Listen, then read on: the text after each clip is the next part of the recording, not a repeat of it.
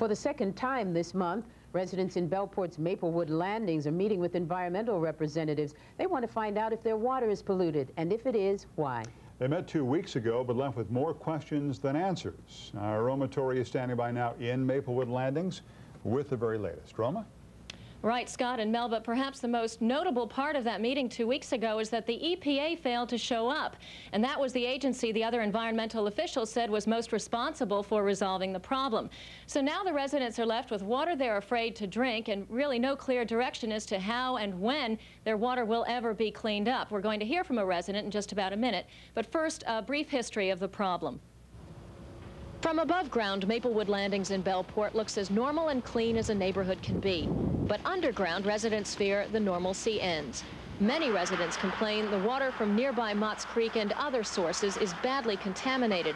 People who have their own wells are contaminated wells. Their wells are contaminated.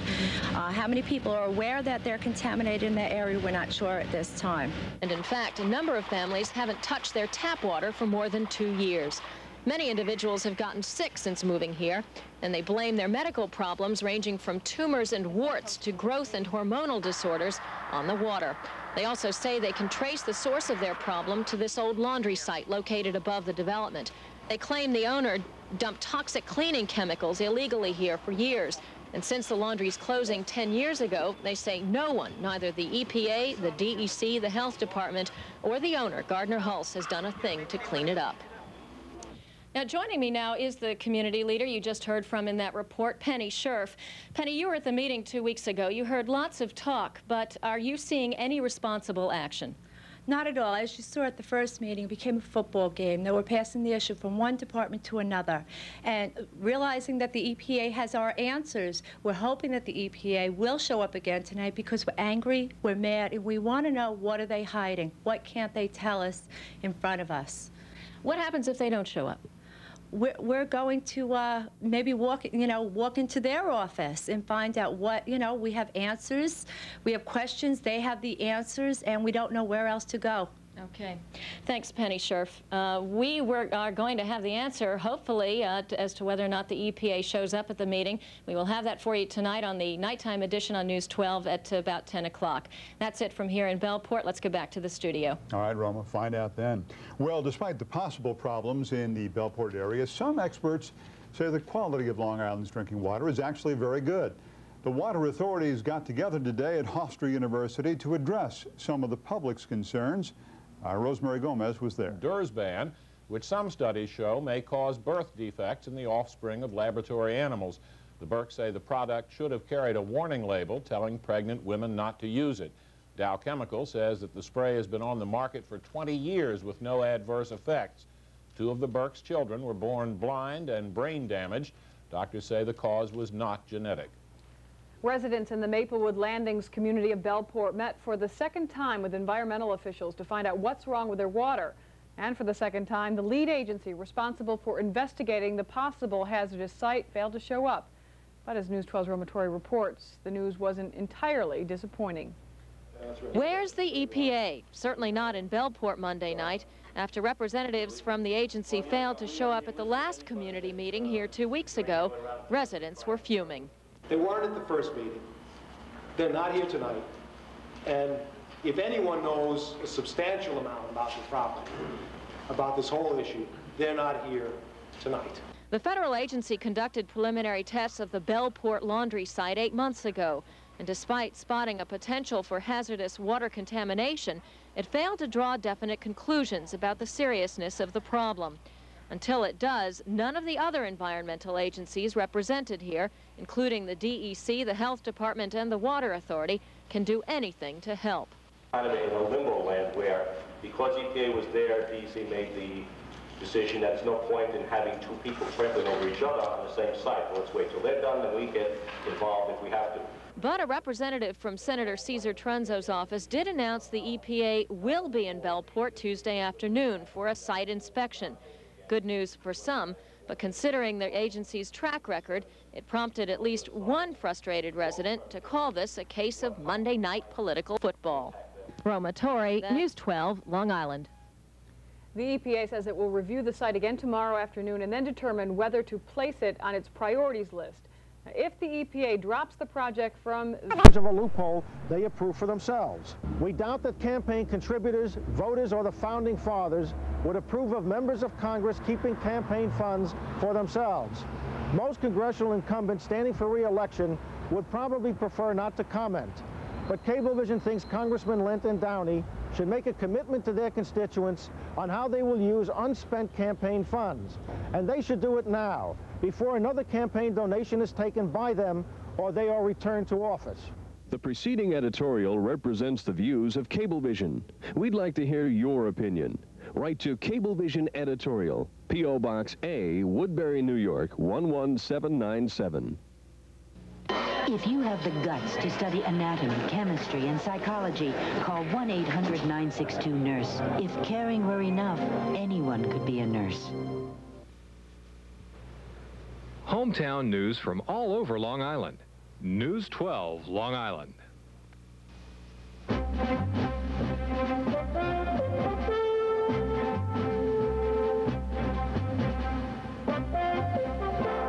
Montauk in the east to Great Neck in the west, news about Long Island for the people of Long Island. 24 hours every day.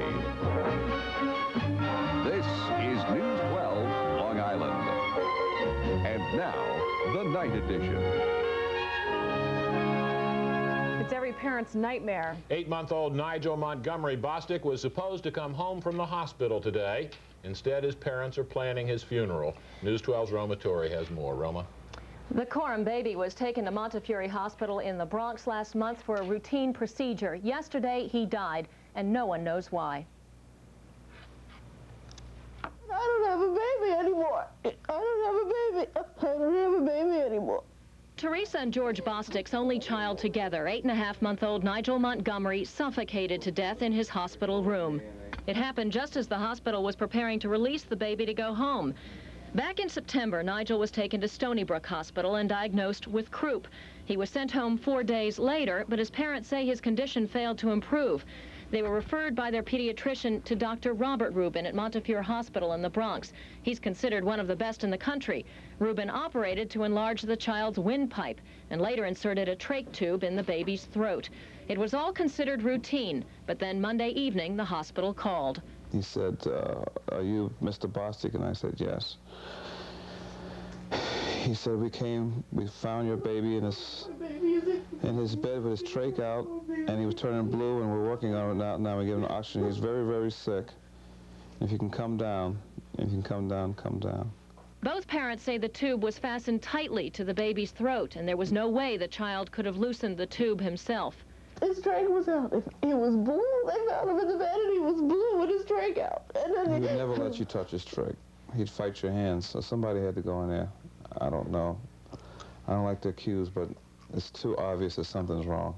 Their pediatrician and Dr. Rubin apparently agreed. Doctor? I spoke to Dr. Rubin several times today, and I asked him point blank, could the baby have done this? And it was Dr. Rubin's opinion that the baby could not have pulled the trach out himself. Now, there are two separate investigations ongoing right now. One, an inquiry that the hospital is conducting, and another one by the police. And the Bostic family says they are waiting to find out the results of these investigations before they decide on their next step. Colleen. Okay, thanks, Roma. Well, America's most widely used asthma drug is being blamed for a number of medical complications and deaths. And the Association of Trial Lawyers of America wants a ban on non-prescription sales of medicine. Oh, it's definitely creepy. Dude's body was found in Long Beach. I'm Carolyn Gussoff reporting. Let's go back now to the studio. All right, Carolyn Gussoff, thank you very much. And Carolyn will remain in Long Beach today, and we will have more coming your way at 5.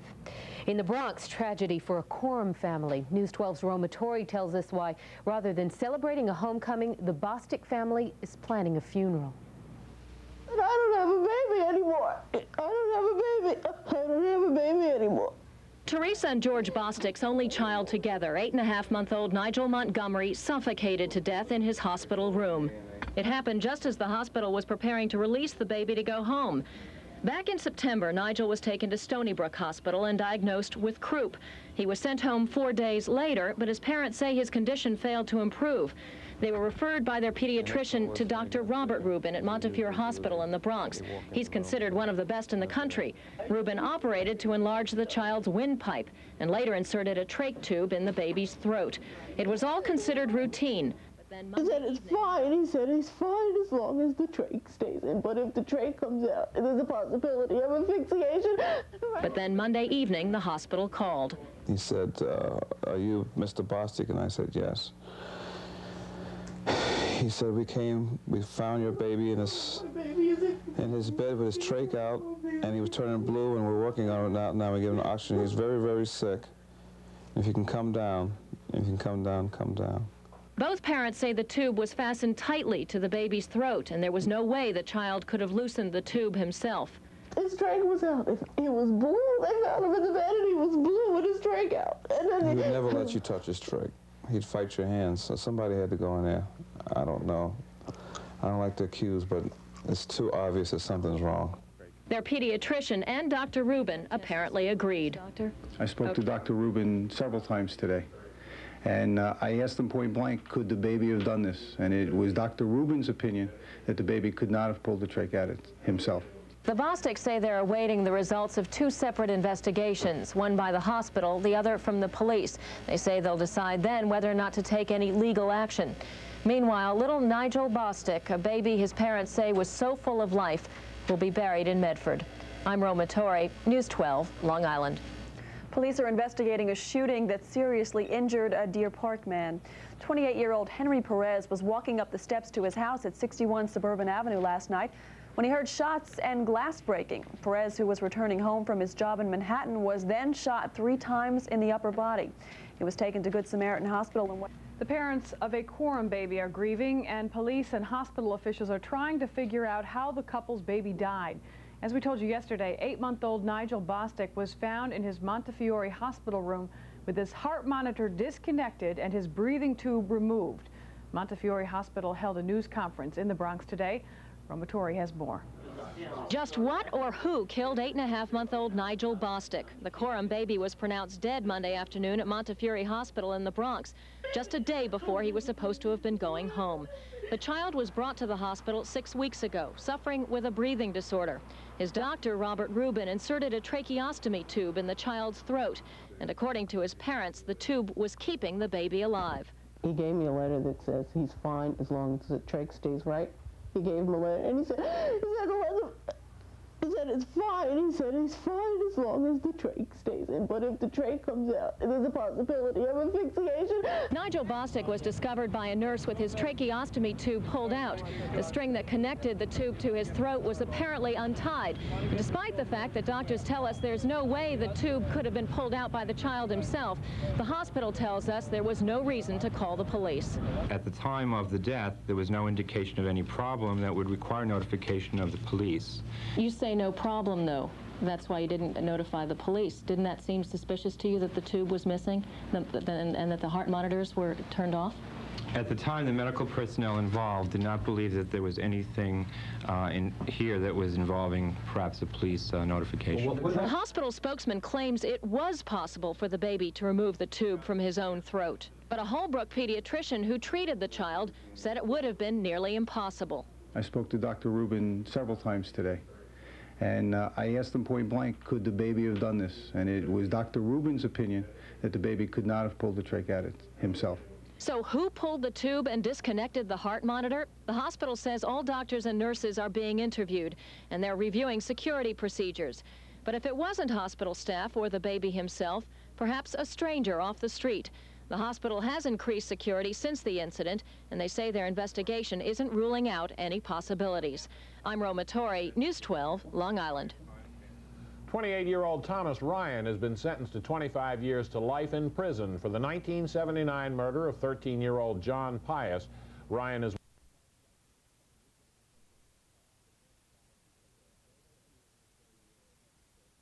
We start getting very close to... Now to the Bronx. Police up there say that they have solved the case of a Quorum baby who died last week in his Montefiore hospital room.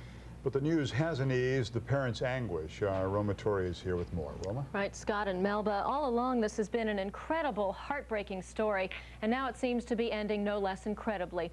It started as a story about a mysterious death at a hospital renowned for its pediatric care. Well, tonight, doctors are saying 8.5-month-old Nigel Bostic died of natural causes. But the baby's grieving parents say the real cause of death was neglect and possible misconduct.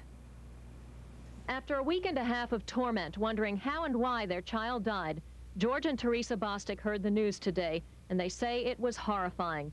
The medical examiner's office determined the baby died of a viral heart infection and not asphyxiation, as the parents originally believed.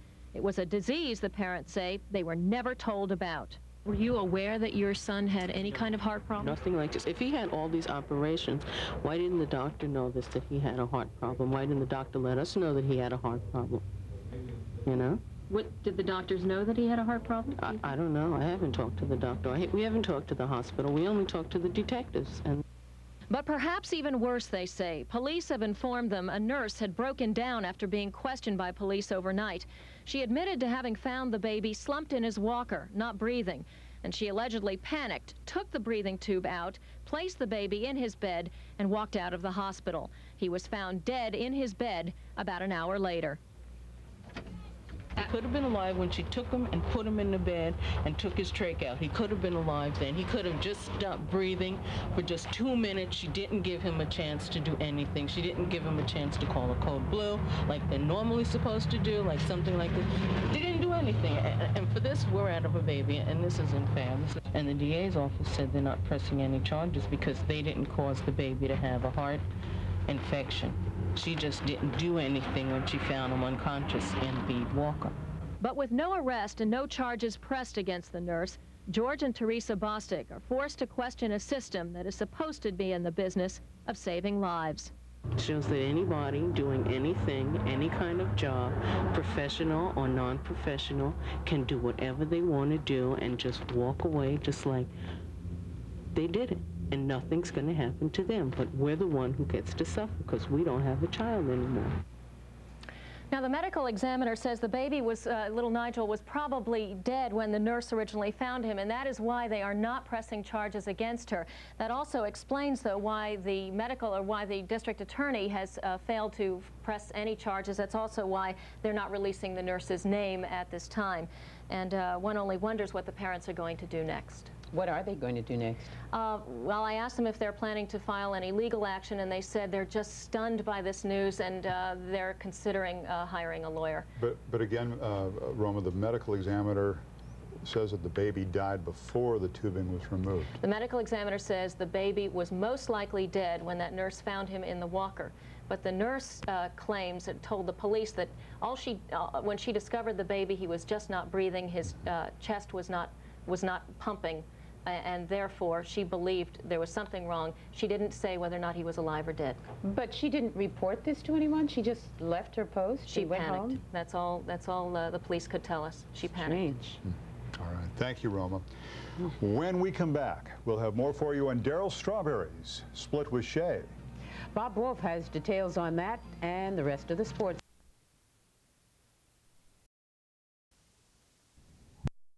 Suspended, but his parents still say something is wrong, and they've hired a lawyer to consider filing a lawsuit. Roma Torrey reports. Nigel Bostic died of myocarditis, a viral infection of the heart which is capable of causing sudden and unexpected death. Just what happened to little Nigel Bostic on the afternoon of October 30th in Montefiore Hospital's pediatric ward? During that time period, he was active, seemed to appear to be doing well, he was laughing, he was playing, and he was doing fine. But then something went wrong. A nurse found the baby slumped over in his walker in the nurse's station. According to police, she didn't know if the baby was alive or dead, but she panicked, pulled out his breathing tube, and walked out of the hospital. He was found about an hour later. His skin had turned blue, and he was dead. Is negligence as far as hiring people that they know that aren't capable of taking care of children? There's no indication of any negligence in this care. I think the problem is that despite the fact that this nurse was trained and demonstrated competence in how to call a resuscitation code, she did not do so. And you have no explanation as to why she didn't? No, I do not. The nurse's name isn't being released because the district attorney isn't filing criminal charges. We do know she's from Jamaica, and according to the hospital, had an unblemished record since starting in August of this year. So why did she panic this time? I can only imagine that the nurse acted inappropriately in the heat of the moment. She complained about being here and racism and other kind of problems, and she was worried about her family back in Jamaica, and she was by herself here, and she was scared and she didn't know. But to me, that's no excuse. How could it just be one nurse to see him slumped over in a walker, and just one nurse is going to pick him up? You know, they haven't accounted for that either. And why, the parents want to know, didn't anyone detect heart problems in their child during his 6 weeks in the hospital? According to one doctor, myocarditis can be that sudden. There can be absolutely no clinical manifestations of the disease, and the first presentation can be sudden death. As for the Bostics, who've just now hired an attorney, they say this is all a nightmare for them, one they fear they'll be living forever. I'm Roma Torrey, News 12, Long Island. The Bostick's attorney is David Breitbart of Manhattan, and he told Roma Torrey he believes that something smells in this case, and there is a strong possibility that he will pursue litigation. If you're planning to park your car in the village of New Hyde Park, you better keep an eye on the clock. Hundreds of movies are being made on Long Island these days. The latest to be shot here is already an award winner. The director is Bonnie Pala. She has won the first director's grant from the Maine International Film and Television Workshop. It's low budget, but as entertainment editor Roma Torrey reports now, that didn't stop the stars from coming out. Long Island is known for many things, some good, some not so good. But insiders say it is fast becoming the Hollywood of the East Coast. Action! Now the latest project, a short film called Walking the Dog. No, not that kind of dog, this kind of dog, as in Yo-Yo Trick. It stars Francis Sternhagen and Lee Phoenix, River's little brother. And speaking of nature, it is Long Island's natural setting that brought this crew all the way out to Cold Spring Harbor. The location really lends itself to giving us the beautiful vistas that we need, as well as the cooperation from the people that live here. We've just found amazing help. But this isn't exactly your ordinary film. Oh, the stars are here all right. That's Nora Dunn of Saturday Night Live fame, and Victor Garber, the Broadway actor. He was walking down the street this morning, and I recognized him as an old, out-of-work actor. And they said, oh, the clothes fit. Said, hey, come on, put him in those clothes. And you took pity, and... Yeah. And all the equipment is state-of-the-art. But in this project, no one is getting paid. No one is getting a penny on this movie. How are you able to induce them to work for nothing? Ask my producer.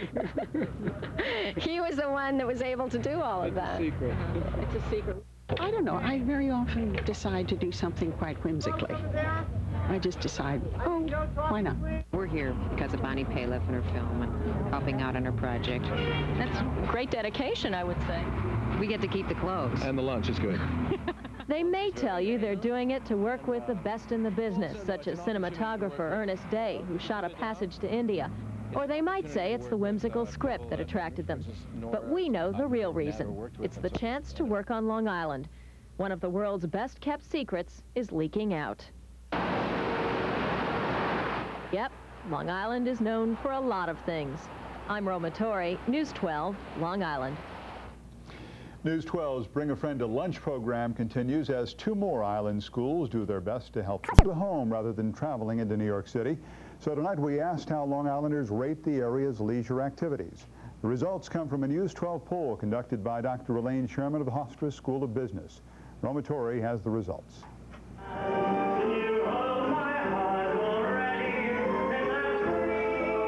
When it comes to the performing arts, many Long Islanders are singing the praises of the local arts scene. And while polls tell us the majority of Long Islanders are traveling less into Manhattan for leisure activities, many say there's plenty in their own backyard to compete with the Big Apple. Of the roughly 400 people surveyed, 82% responded favorably, with 44% saying the performing arts have gotten better over the last 3 years, and 38% said the performing arts have stayed the same. Only 2% said the arts have gotten worse. I think it's gotten better. I mean, with the Tillis Center and the Arboretum, the shows that they've had at the Arboretum, I think it's gotten a lot better in the last 5 years. And Long Islanders seem fairly happy with their parks and outdoor recreational facilities. 29% said the parks have improved in the last 3 years. 48% said they've remained the same, while 17% responded they've gotten worse. I like them very much, and we make use of them periodically, a lot in the summertime. And while many Long Islanders seem easygoing about what they pay to see and how they play, they say they're most critical about the food they put into their stomachs. Long Island restaurants fared pretty well in this survey, though. 82% said the food is better or at least the same as they were 3 years ago, while just about 12% felt the quality of our restaurants had gone down. Some of the most demanding food critics we found right here at News 12. Definitely worse. I think food quality has gone down, prices have gone up, portions are a lot smaller these days. You really don't get enough what you're paying for. I mean, 3 years ago I felt that I could walk into a restaurant and come out and feeling a little satisfied. Not today. Most of them, especially in this area south of Woodbury, seem to be as good as many in New York. As good as your home cooking? Well, not quite. Bon appetit. I'm Roma Torrey, News 12, Long Island. Honest, Gene, the poll has an error factor of plus or minus 5 percentage points. He's not going that far. Right? Well, while we're asking questions, how about health care? What will it be like in the year 2000, and who's going to pay for it? Those were two of the questions raised at a meeting of... White Way. They're called OK and Buddy, the Buddy Holly story. Entertainment editor Roma Torrey has a review. Broadway has two new splashy musicals, Buddy, the story of Buddy Holly, and OK, a remake of the 1920s Gershwin show. And while musicals may be the foundation of Broadway, these shows don't hold much weight. Still, what they lack in substance, they more than make up for in slick entertainment.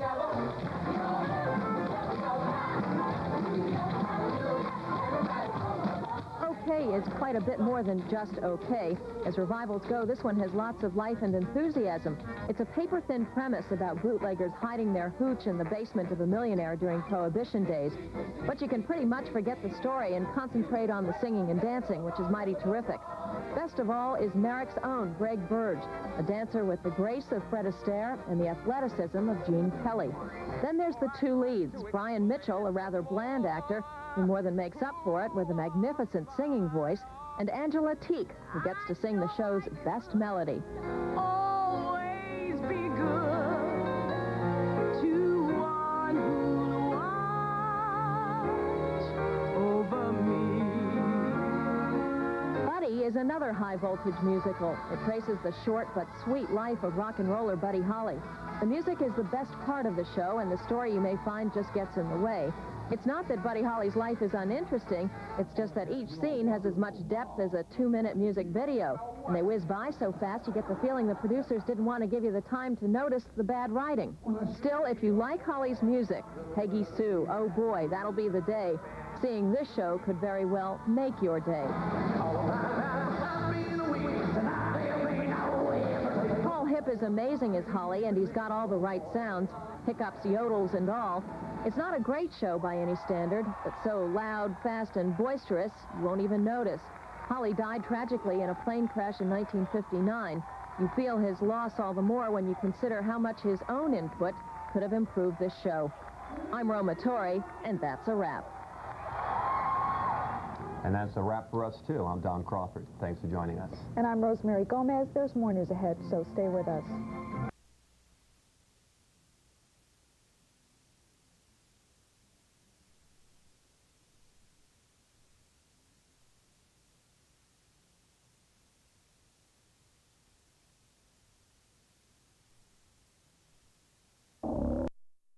I think being prepared is really the #1 thing we can do as doctors.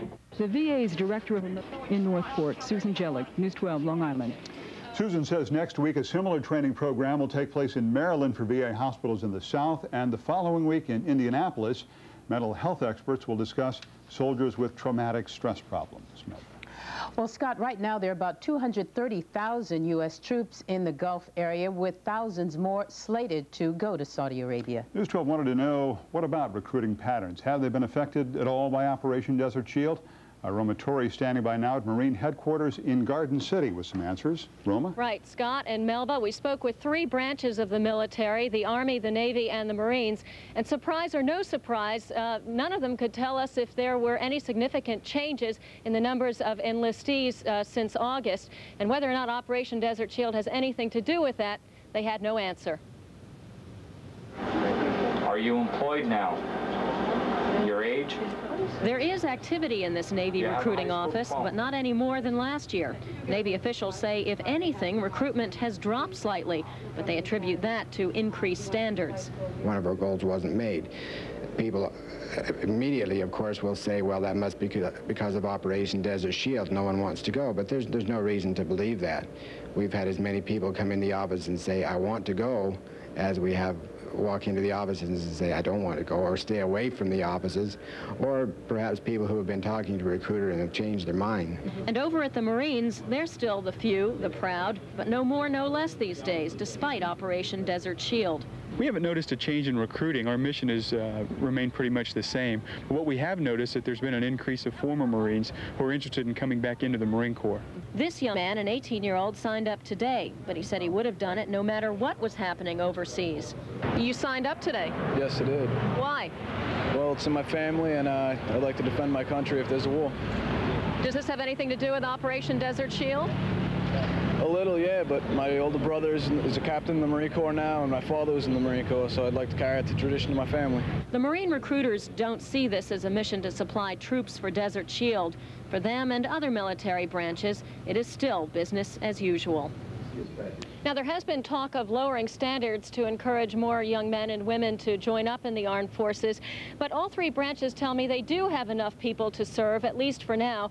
And of course, the alternative to recruitment is the draft, but then that's a whole other story, perhaps a can of worms we'll get into at another time.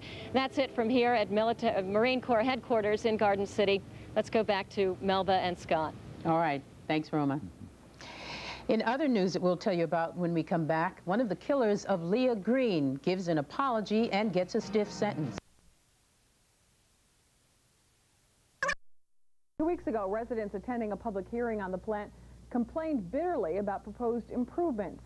Tonight, at a second hearing, some experts showed up. Roma Torrey has a report. These Glen Cove residents packed City Hall for a second public hearing this month on planned improvements to the town's incinerator. They got an earful from plant manager Steve Passage, ensuring that the stench emitted from the plant would be eliminated once improvements go into effect. The cost would be about $2.5 million. And just how much would be paid by taxpayers is a source of controversy, and it's going to arbitration. But residents here didn't seem as concerned about what comes out of their pockets as much as what's coming out of the incinerator stacks. This man demanded over and over to know if air quality tests had been performed. Can you tell us why an incinerator that's built in '84 doesn't have to have emissions tests for any reason? I mean, there's so many other things they do. We have tested the residue, I don't know, 5 to 10 times for dioxin and have never been able to find any traces of dioxin in the ash. It's been about 2 years since air tests were performed, and this representative from the DEC said none could be done until after the planned improvements go into effect. There is a stack test that will be performed. When the auxiliary burners are installed. Residents weren't happy with the answers, and some say they won't be satisfied until the plant is closed down. Glen Cove Mayor Donald DeRiggi assured them the city is exploring alternative waste disposal methods. Actually to put an alternative plan into effect, in the event we do go that way, we're still talking 18 months to 2 years. Therefore, we have to proceed with the 3 implementations that Mr. Passage referred to. But for now, Glen Cove's incinerator remains a burning issue, one that'll remain in the air for years to come. In Glen Cove, I'm Roma Torrey, News 12, Long Island. North Hempstead officials say they finally found the cause of the smell that has been hovering above their municipality. But now officials say it's a safety necessity. But as Roma Torrey reports, some educators say seatbelts on a school bus are themselves a safety hazard. The Huntington school bus involved in a collision didn't have seatbelts, but one student said it wouldn't have made any difference. She, like many Long Island students, choose not to buckle up. One of the first questions they asked us when we got in the ambulance was, were you wearing a seatbelt? And I was like, no. New York State has a law requiring that all school buses built after July of 1987 be equipped with seatbelts. But there is no law that says the seatbelts must be used. So here on Long Island, while many school buses have seatbelts, Well, under 10% of the districts require the students to actually buckle up. The fact is, it is the individual school district's decision in New York to institute a policy of seatbelt use. Most on Long Island choose not to mandate seatbelts. And according to this man, a former president of the State Association for Pupil Transportation, that's good news. We, as an organization, would prefer not to have that mandate in effect because we feel, on top of the liability factor, that the seatbelt, type of seatbelt that there is today, the lap belt, is dangerous to the child. In South Huntington, seatbelt use is urged but not mandated. Officials say students choose to use the seatbelts more often as weapons than instruments of safety. For many of the youngsters, without having a monitor or someone on the bus that can actually supervise and see that they're using them, will tend to use the belts as weapons. And that can defeat the whole purpose of them. According to many Long Island transportation experts, school buses are safe enough without the seatbelts. Common thinking is that if seatbelts are safe in automobiles, why not put them in school buses? There are a lot of different reasons why they shouldn't be used in school buses, because of the construction, the manufactured compartmentalization in a school bus that provides a safe environment for a child to ride on a school bus. So on Long Island, for many educators, the message to students seems clear. Buckle down on your studies, but you may not have to buckle up on the bus. I'm Roma Torrey, News 12, Long Island. And coming up next on the Night Edition, Roberto will be along with our forecast. And we'll tell you why Smithtown officials hope the state won't go back on a promise. Coming up.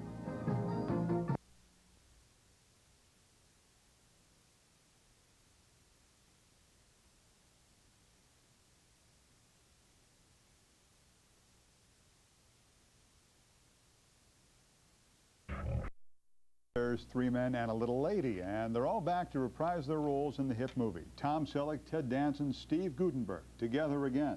Roma Torrey is here with a review. Okay, Scott, well, I guess you can say the best way to enjoy Three Men and a Little Lady is to possess the mentality of its 5-year-old star. Short of that, you may find some delights in watching three handsome, wealthy bachelors put their futures on hold to help raise the young child. But this premise is so far-fetched and silly, it makes Cheers, Magnum P.I., and Cocoon look like masterpiece theater. Despite its weak script and non-plot, Three Men and a Little Lady isn't terrible, especially if you like adorable little girls. Robin Wiseman plays Mary, the baby from the sequel 5 years later. She's a heartbreaker and is credited with keeping her 3 dads from marrying and most likely divorcing. So as they say, she saved them lots of money. But all good things must come to an end, and Mary's mother decides it's time to settle down with a husband and start living like a normal family. So who will be the lucky man? That's part of the suspense here. The rest of the film centers on Tom Selleck's inability to express his feelings. Lame stuff for sure.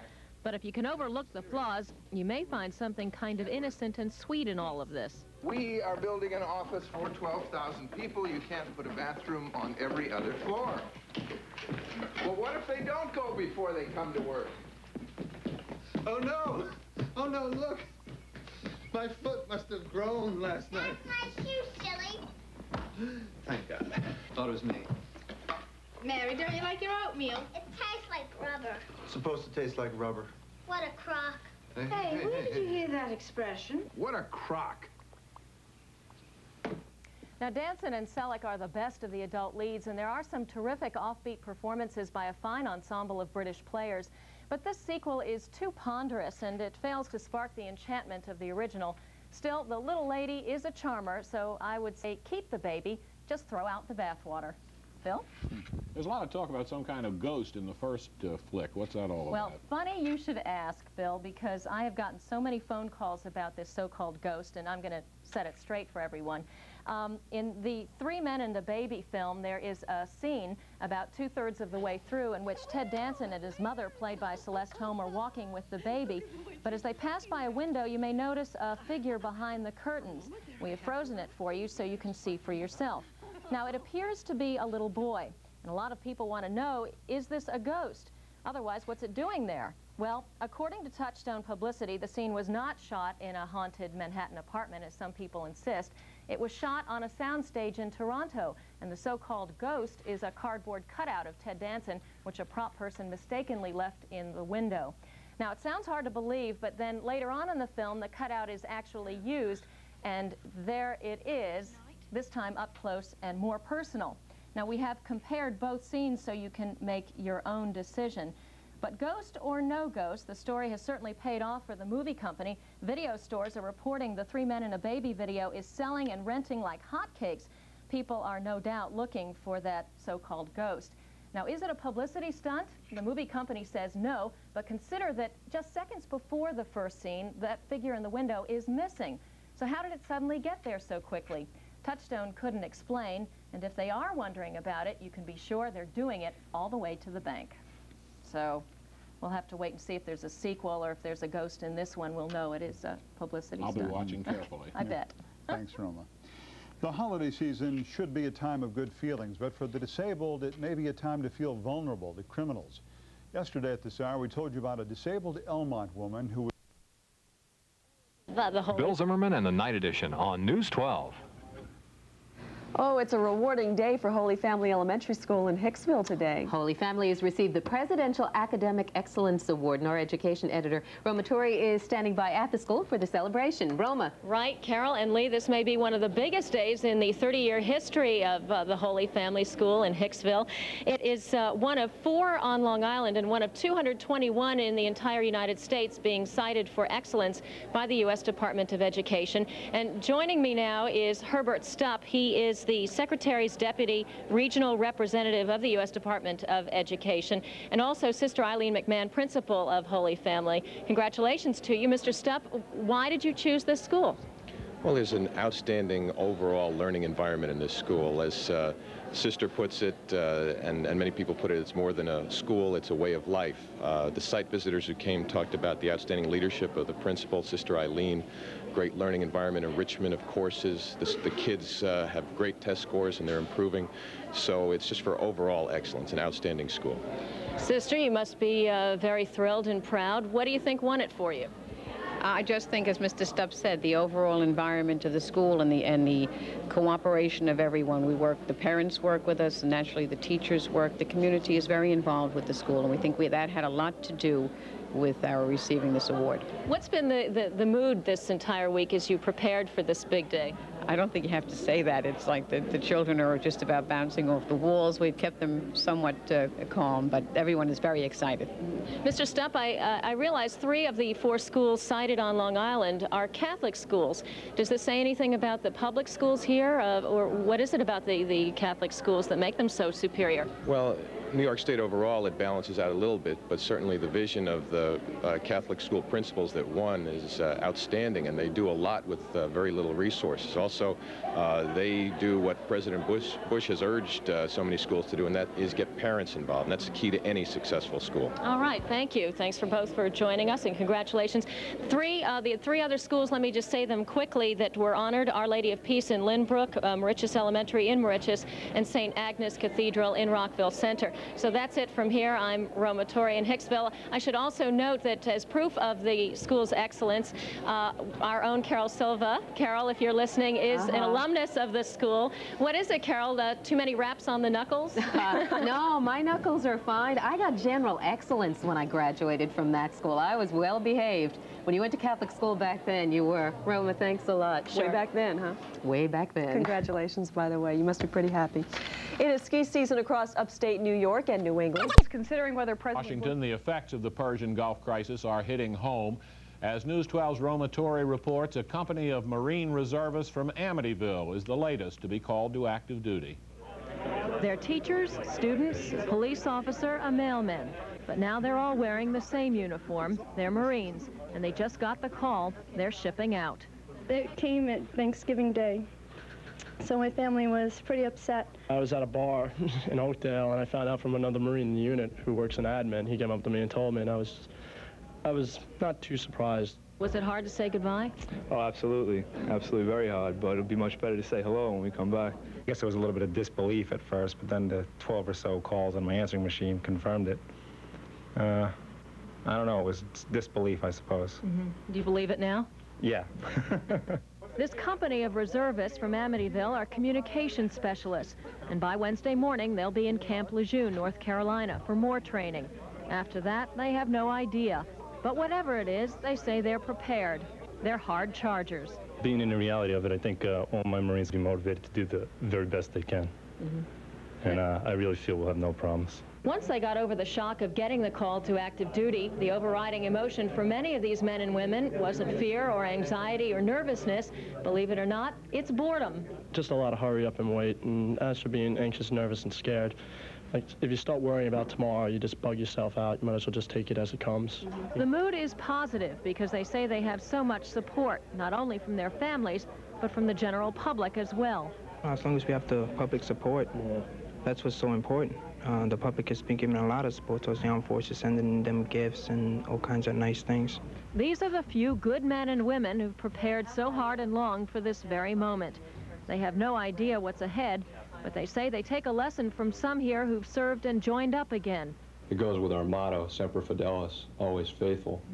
So we are a unique breed, and it's like a family. I'm Roma Torrey, News 12, Long Island. Coming up next on the Night Edition, Roberto will be back. Another look at the forecast. And after a day of frustration, the Space Shuttle Columbia is back on track. Details coming up. If you thought you knew Suffolk OTB, think again. There's more excitement than ever before with Top Action simulcast live at 12 locations. And wait till you discover Suffolk OTB's own indoor clubhouse at the all-new Telerace in Hauppauge. Now enjoy live racing on 42 screens in 2 clean, comfortable theaters. Plus, you can treat yourself to fine dining and refreshing cocktails all under one roof.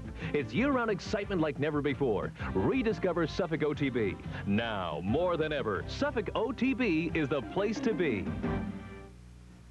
Heating costs are on the rise, and 90% of Long Island homes are still inadequately insulated. At J.C. Home Care Center, we'll help you fight rising energy costs by insulating your walls, attics, and crawl spaces. J.C. Home Care insulation keeps you warm in the winter and cool in the summer, and our insulation even pays for itself with yearly energy savings of up to 40%. Call 756-5600, and our trained energy auditors will evaluate your home at no cost or obligation.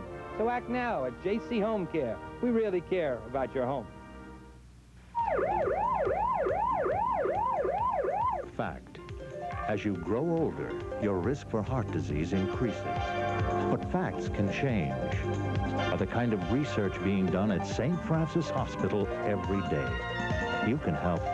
Make your contribution to our Challenge 90 campaign. Call 562-6023 and help St. Francis meet the challenge.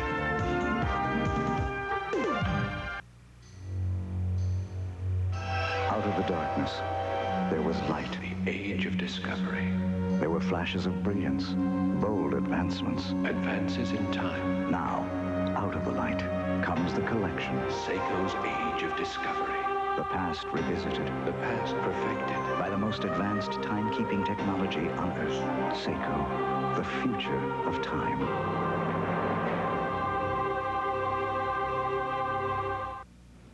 A brief look now at what else in the world is going on. The chairman of the U.S. Chiefs of Staff is in London discussing the Persian Gulf crisis with the new British leader. General Colin Powell was welcomed by British defense chiefs and the new Prime Minister John Major. During talks, Powell is expected to repeat the Pentagon's view that diplomatic efforts have a slim chance of preventing war in the Gulf. While the general was visiting London, U.S. Defense Secretary Dick Cheney arrived in Warsaw. Poland may buy U.S. fighter bombers and other weapons. If the sales are permitted, Poland would apparently become the first Warsaw Pact country to buy arms from U.S. manufacturers. In Moscow, panic buying and food hoarding continue as Soviet citizens fear a winter famine. President Mikhail Gorbachev is responding to the crisis by boosting food imports and setting aside 12 million acres for individual farming. Meanwhile, emergency food supplies arrived from Germany today, and the European community is meeting in Brussels, preparing a multi-billion-dollar aid package. Finally, a Soyuz space capsule docked with the Mir space station today. Going along for the ride is a Japanese journalist who will broadcast daily television and radio reports during his week-long stay. Toyohiro Akiyama is the first journalist and first Japanese citizen in space. His network paid the Soviets $12 million for his round-trip ticket to Mir. Everything is back to normal on the Columbia Space Shuttle after a problem with a malfunctioning instrument. The shuttle's Space Observatory crew says a problem with the instrument pointing system is fixed. Astronauts have been doing the picture taking manually. NASA says about 10% of Columbia's planned experiments will have to be scrapped because of the problem. Houston Control confirms that all 3 star trackers now are working. Andrew Berto's back, and then a look at the weather. Things starting to get cold. Finally feeling like winter out there. $12 million to go up there for a ride like that? That was the super saver he got. He could have gone to Action Park for $1.50. Rolling Thunder. I don't know Who hopes to zap his way to a world championship and $10,000. News 12's Roma Torrey has more. Oh, come on, get over. This accident won. This is not how you play Nintendo. Now watch a real champ. I do my homework first before my Nintendo. Yeah, sure. Dad's here. Is that why you're saying that? No, that's true? Yeah. It's sort of true. 14-year-old Eric Trinagel from Huntington is a whiz at the game. He's a state champ. Nintendo gives me most of my brain power. Yeah, that's it, yeah. He's one of 90 people competing for the World Nintendo Championship in Los Angeles. That's 90 people out of more than 500,000 who started the competition. 3 people will win in 3 age groups. Eric in the teenage category is probably going to have the stiffest competition. My best would be Tetris. I haven't met a friend yet who can beat me in it. People watch that just like tell me like to turn it off because they get sick. But that's how fast it is. I have a computer game that has surgery in it, and he spent all weekend doing surgery, and he's now learned to remove an appendix, so God knows. Eric's family, which doubles as a fan club, says they can't even come close to his level. There's no challenge to it for him. It's just 1, 2, 3. Really? He's a machine. They say they have complete confidence he'll do well in California. As for me, how did I do the first time around? Not bad. I guess I'll keep my day job. In Huntington, I'm Roma Torrey, News 12, Long Island. And if Eric wins the championship, in addition to winning $10,000, he'll also take home a big screen TV and a new car. What's he do with the car? He's got to leave it in the garage for a while. Well, anyway, that's it for this hour. Thanks for joining us. I'm Bill Zimmerman. And I'm Colleen McVeigh. We leave you now with a look at Kenny Rogers' Christmas concert at Westbury Music Fair. Have a good night. Island locations today, one group to celebrate, the other to debate. Education editor Roma Torrey is here with that. Roma? Well, Melba, from time to time I come across education stories that happen to be unrelated, but seem to have some kind of unifying thread. Well, the 2 stories I'm spotlighting today might fall in the category of good education news, and it's all about students getting the recognition they deserve for learning their lessons well. It's called A Jubilant Song, and these students at St. Agnes Cathedral Elementary School had every reason to be happy. The school is one of 4 on Long Island cited for excellence by the United States Department of Education. The award was officially presented in a ceremony in St. Agnes Cathedral in Rockville Center.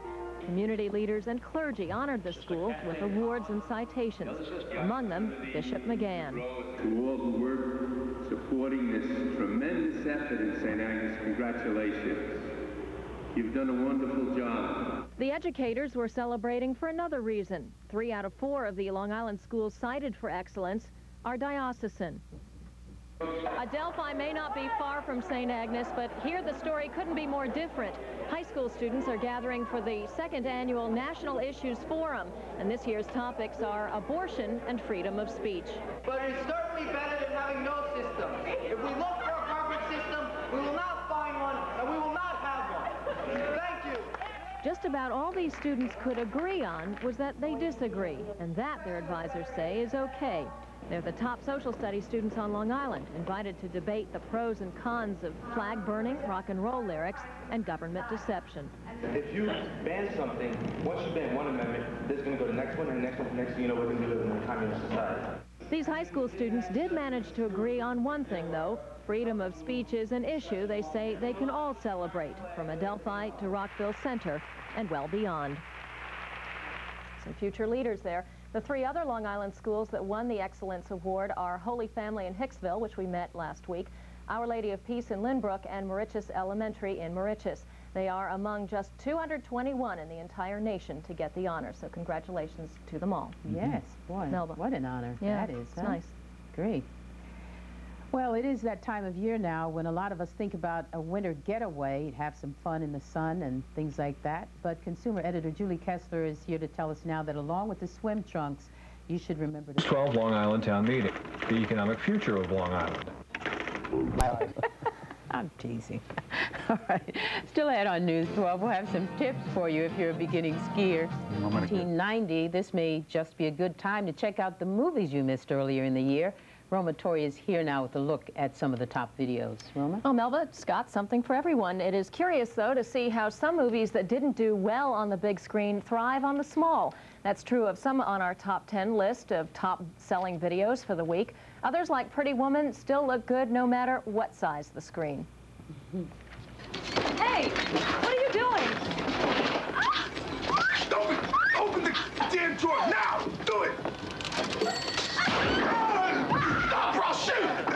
Bringing up the rear of our list is Miami Blues, a red-hot action comedy thriller starring Alec Baldwin, Jennifer Jason Leigh, and Fred Ward.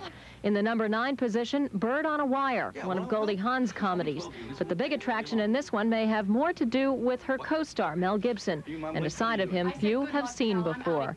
Number 8, an old film in a new form, Rocky Horror Picture Show. Now audiences can throw toilet paper and toss toast in the comfort of their own home. Number 7 is Wild Orchid, a hot and steamy romance set in the tropics of Brazil. Mickey Rourke and Jacqueline Bisset star. Back on home soil, Glory, in the 6th position of top videos, details the heroic and heartbreaking story of the 1st Black Regiment to fight in the Civil War. It stars Best Supporting Actor Denzel Washington and Matthew Broderick. Number 5 is Q&A, Sidney Lumet's dark drama about crooked cops hunting bad guys in a crooked city.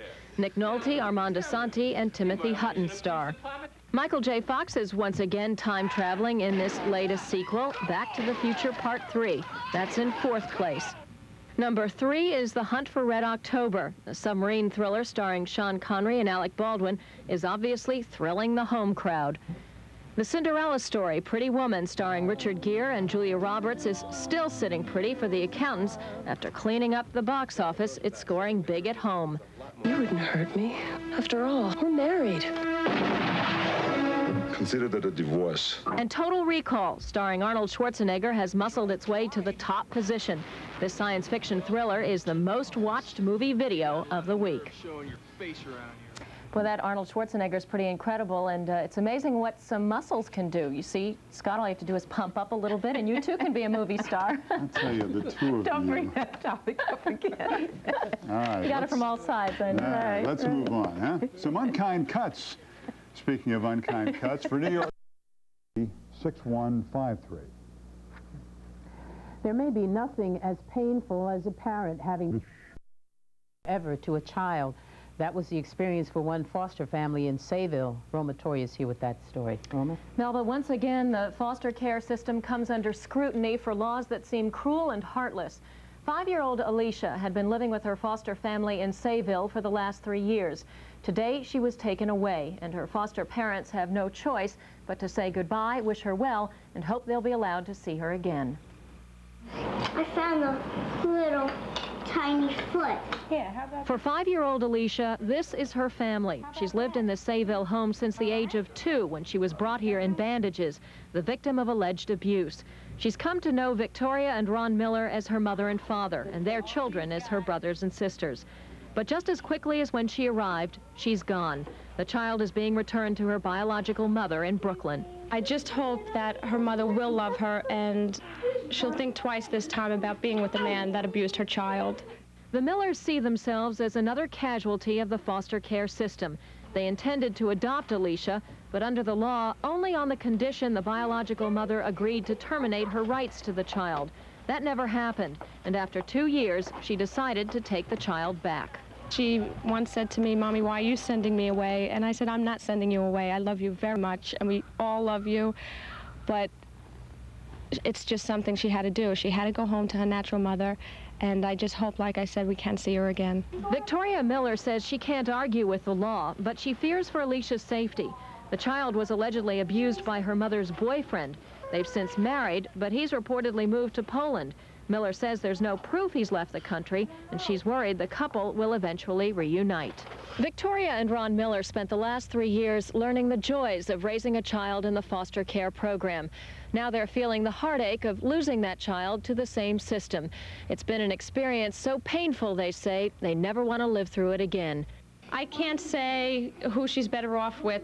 I only hope that who she is with and who she ends up with will love her to the fullest.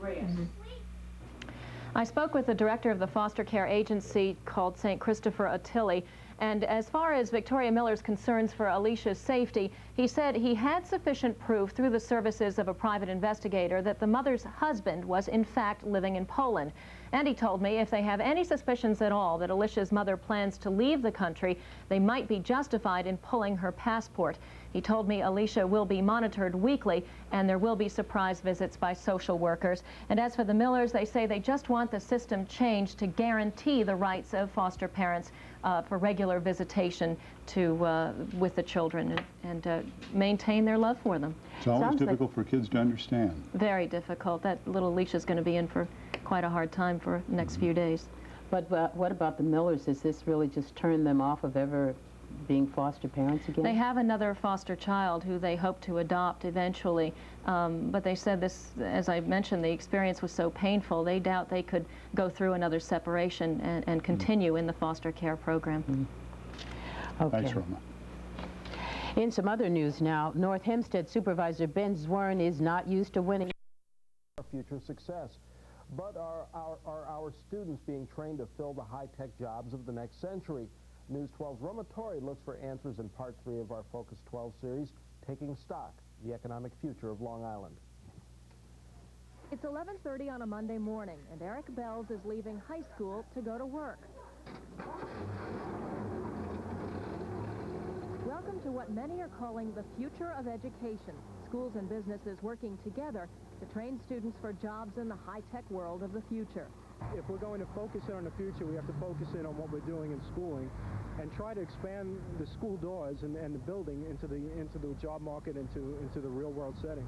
Many educators and business leaders complain schools fall far short of the mark when it comes to preparing students for the working world. They can no longer provide an education for a factory workforce that starts and ends with a whistle.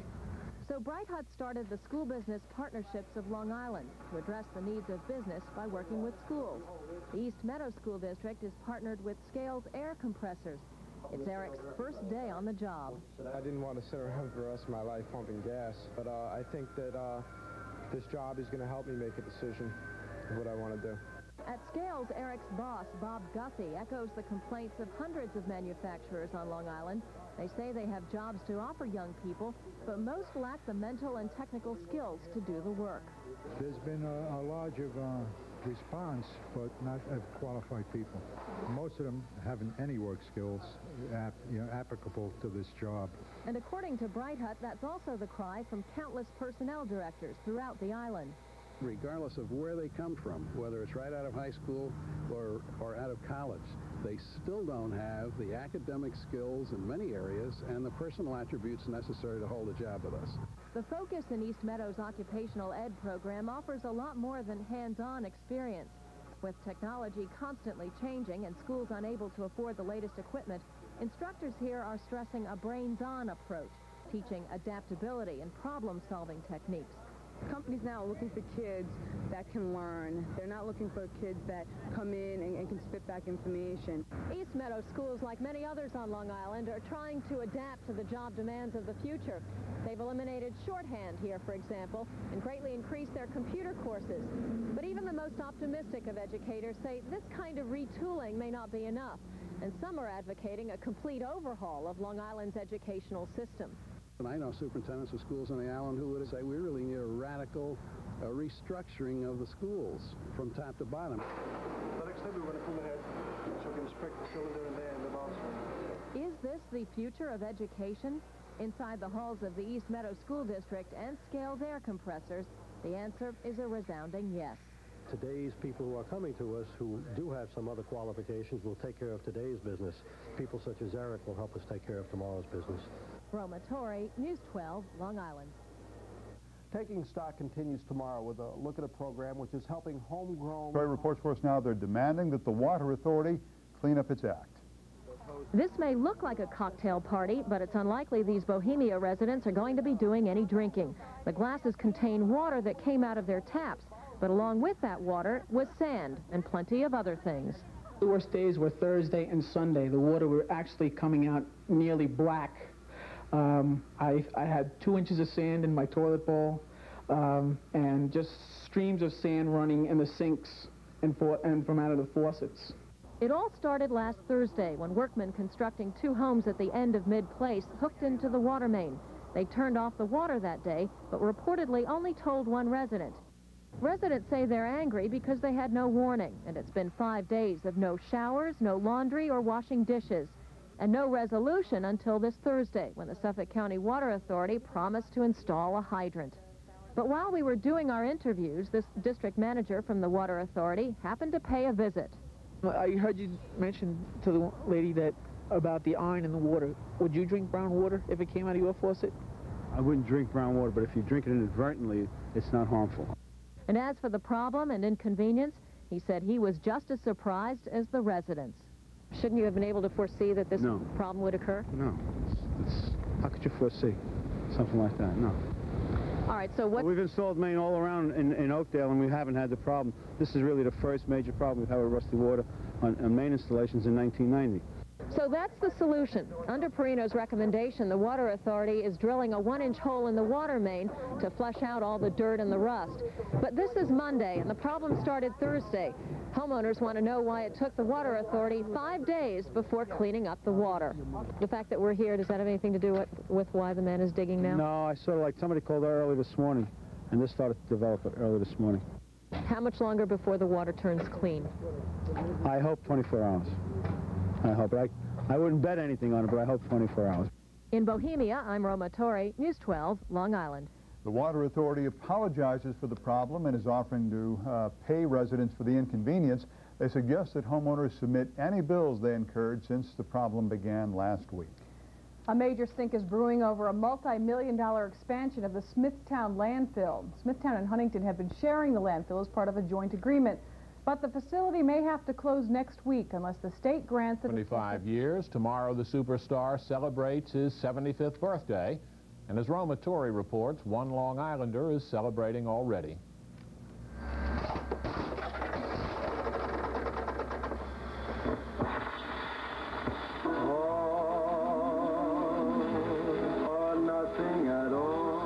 He's old Blue Eyes, the chairman of the board. But to this man, he's simply the best. Well, Sinatra, when he sings, is really a poet. It's his interpretation of a lyric that makes him so unique, I think. When he comes out on stage, there's an intrigue, a mystery. You don't know what he's going to do. It's like a champ coming into the ring. So tell me, why should it be true? Murray Bergson could possibly be Frank Sinatra's #1 fan.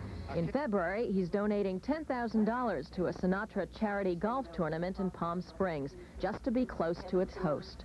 I'm happy that it's going to charity. I'm happy that I'm going to reap a benefit of meeting Sinatra, and hopefully I'd like to have my picture taken with him, and that would be one thrill, which I will blow up to poster size. Now that Sinatra's turning 75, Bergson's obsession has become infectious. He's managed to persuade his part-time employer, Bob Stanford, to decorate his Soundtracks record store in Huntington with Sinatra memorabilia. If you think about all the young girls that dressed up like Madonna, you can say, how can anybody just idolize someone this much? Well, Murray does that in the same way, and I just look at him and I go, I can't believe this. Buscamos la mesa.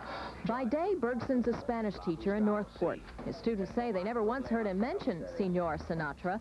But after school, Bergson retreats to a Sinatra wonderland, complete with 3 jukeboxes, hundreds of albums and CDs, and rare collector's items. Do you sing? I used to, and occasionally still do in the shower, or when I feel like. Do you sing along with Frank? No, nobody sings with Frank. These little town blues. Bergson said he first heard Sinatra 43 years ago, when he was 7 years old, and he became an instant fan. Since then, he's seen well over 20 concerts and cherishes the day back in the 1960s when he had his first close encounter with his idol. So I tapped him on the shoulder and I said, "Excuse me, Mr. Sinatra, I've been an admirer of yours for years. Could I please have your autograph?" And he said, "Sure, would you like a drink?" And I'm afraid I did a Ralph Cramden. I did a humna, humna, humna, and finally said, "No, thank you." But if the situation were reversed today and the same thing happened, I would say, "No, thank you, Mr. Sinatra, let me buy you one." Call him an obsessed fan, a man who just likes to understand the words in songs, or a plain nut. Murray Bergson knows what he likes, and he plans to keep listening for a very long time. Frank, may we all live to be 400 years old, and may the last voice we hear be yours. You make me feel so young. I'm Roma Torre, News 12, Long Island. Sinatra continues to go strong. He'll go on a world concert tour next year. Well, And the DA's office tells us tonight it will board up that abandoned building in downtown Bayshore tomorrow. No. Well, Scott, the trouble-plagued Hempstead School District just suffered another blow. Education editor Roma Torre is here with the report. Melba, just when it looked like things couldn't get any worse in Hempstead, the district's interim superintendent, Dr. Ulysses Bias, resigned. Bias came into the district in July, at a time when Hempstead was reevaluating itself and beginning to make positive changes. He replaced Joseph Wright, who'd been charged by the board with incompetence. But then within a month, everything started to unravel. An asbestos removal project in the high school that was supposed to have been completed that summer went way over schedule. The opening of school was delayed 2 weeks, but then many angry parents continued to keep their children home, complaining about health hazards inside the school. Attendance plummeted, and finally the school board decided to close the high school for good. And then on October 17th, the school board began an emergency plan to move the high school students into the middle school. It seemed no one was happy, from students to their teachers, and parents began to demand Bias's resignation. The district was also the subject of a state education department investigation, as well as a probe by the Nassau District Attorney's Office, looking into charges of financial mismanagement. Bias won't return our repeated phone calls, and neither will Sidney Johnson, the man appointed by the State Education Commissioner to assist and advise the district. Board President Susan Jordan declined to speak on camera, but told me the board wanted Bias to stay, calling him a very good administrator and superintendent. Now, as for the high school, about 150 ninth graders are now back in the high school building, but Jordan couldn't tell me how much longer before all the high school students can finally put the mess behind them and concentrate on their studies ahead. And it is something to consider that after the new superintendent starts work sometime in the middle of January, the Hempstead School District will have had three superintendents in 1 year. Well, it sure hasn't been easy for anybody. It hasn't. That's certainly some record nobody could be happy about. Do we know who the new superintendent will be? No, the Board of Education is meeting on Monday to make that decision, and of course it'll take some time before they finally appoint somebody. Okay, thanks. Thanks, Roma. When the evening edition continues for you tonight, we're going to tell you about Long Island's best heart hospitals. And Roberto has the word.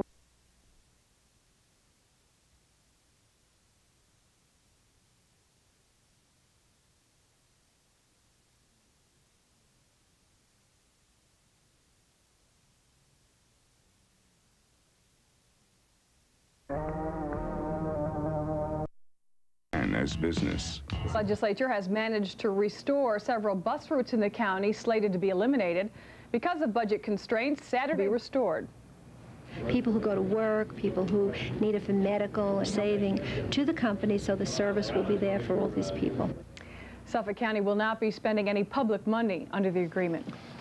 But on the local school front, the news isn't good. The state legislature has cut $39 million out of Long Island's education aid, and the impact is expected to be severe. Some districts are being forced to dip into reserve funds, while others, such as Lindenhurst, have no spare money. And as education editor Roma Torre reports, administrators there have already begun to make some deep cuts.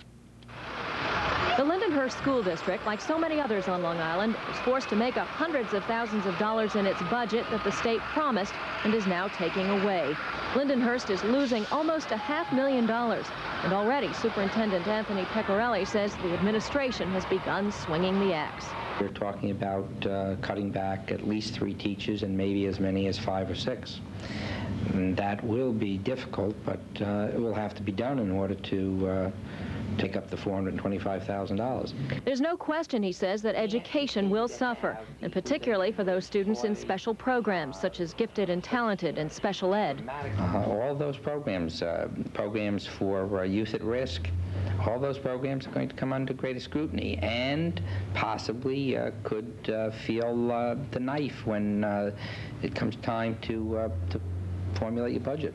Just about every other county in New York State will lose less than 1% of its education aid. But compare that to Long Island's share of the burden. Suffolk schools will end up losing about 10% of their aid. Nassau schools more than 11.5%.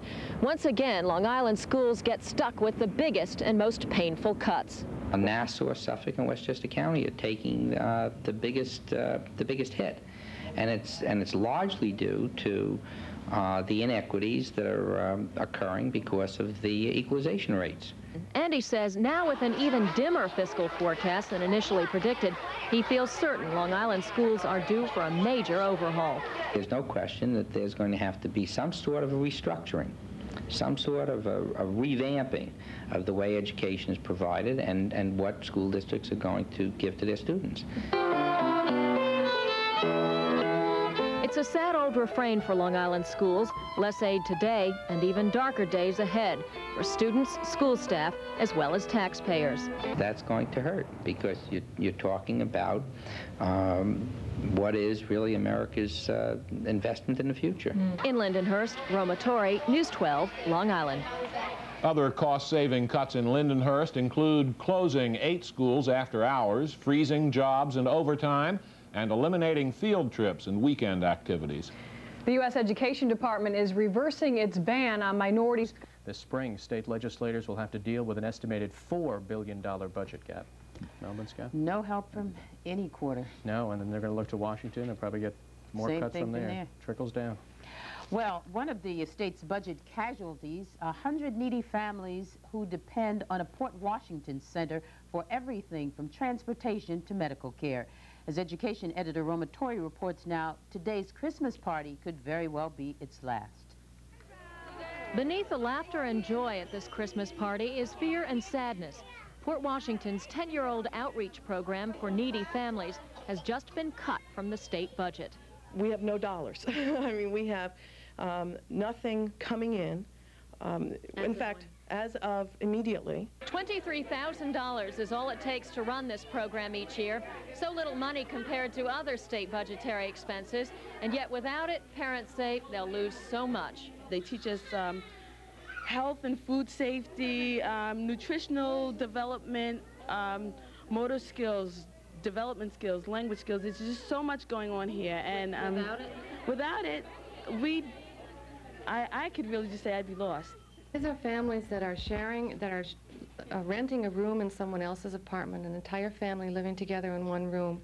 They have no telephone, they have no car, they have no way to get out, and if the program ends, they'll retreat. Many of the families here don't speak English and lack even the most basic knowledge to care for their children in this country. They have helped us. They teach us how to defend ourselves, with people that try to take advantage of us because we are Spanish.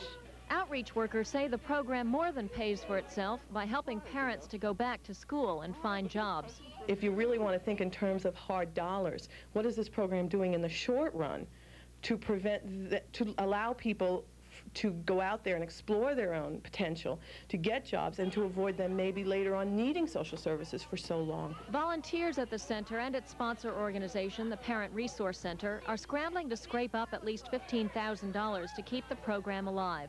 It won't be easy, they say, but then this is the Christmas season, a time to receive as well as give. We could use a miracle.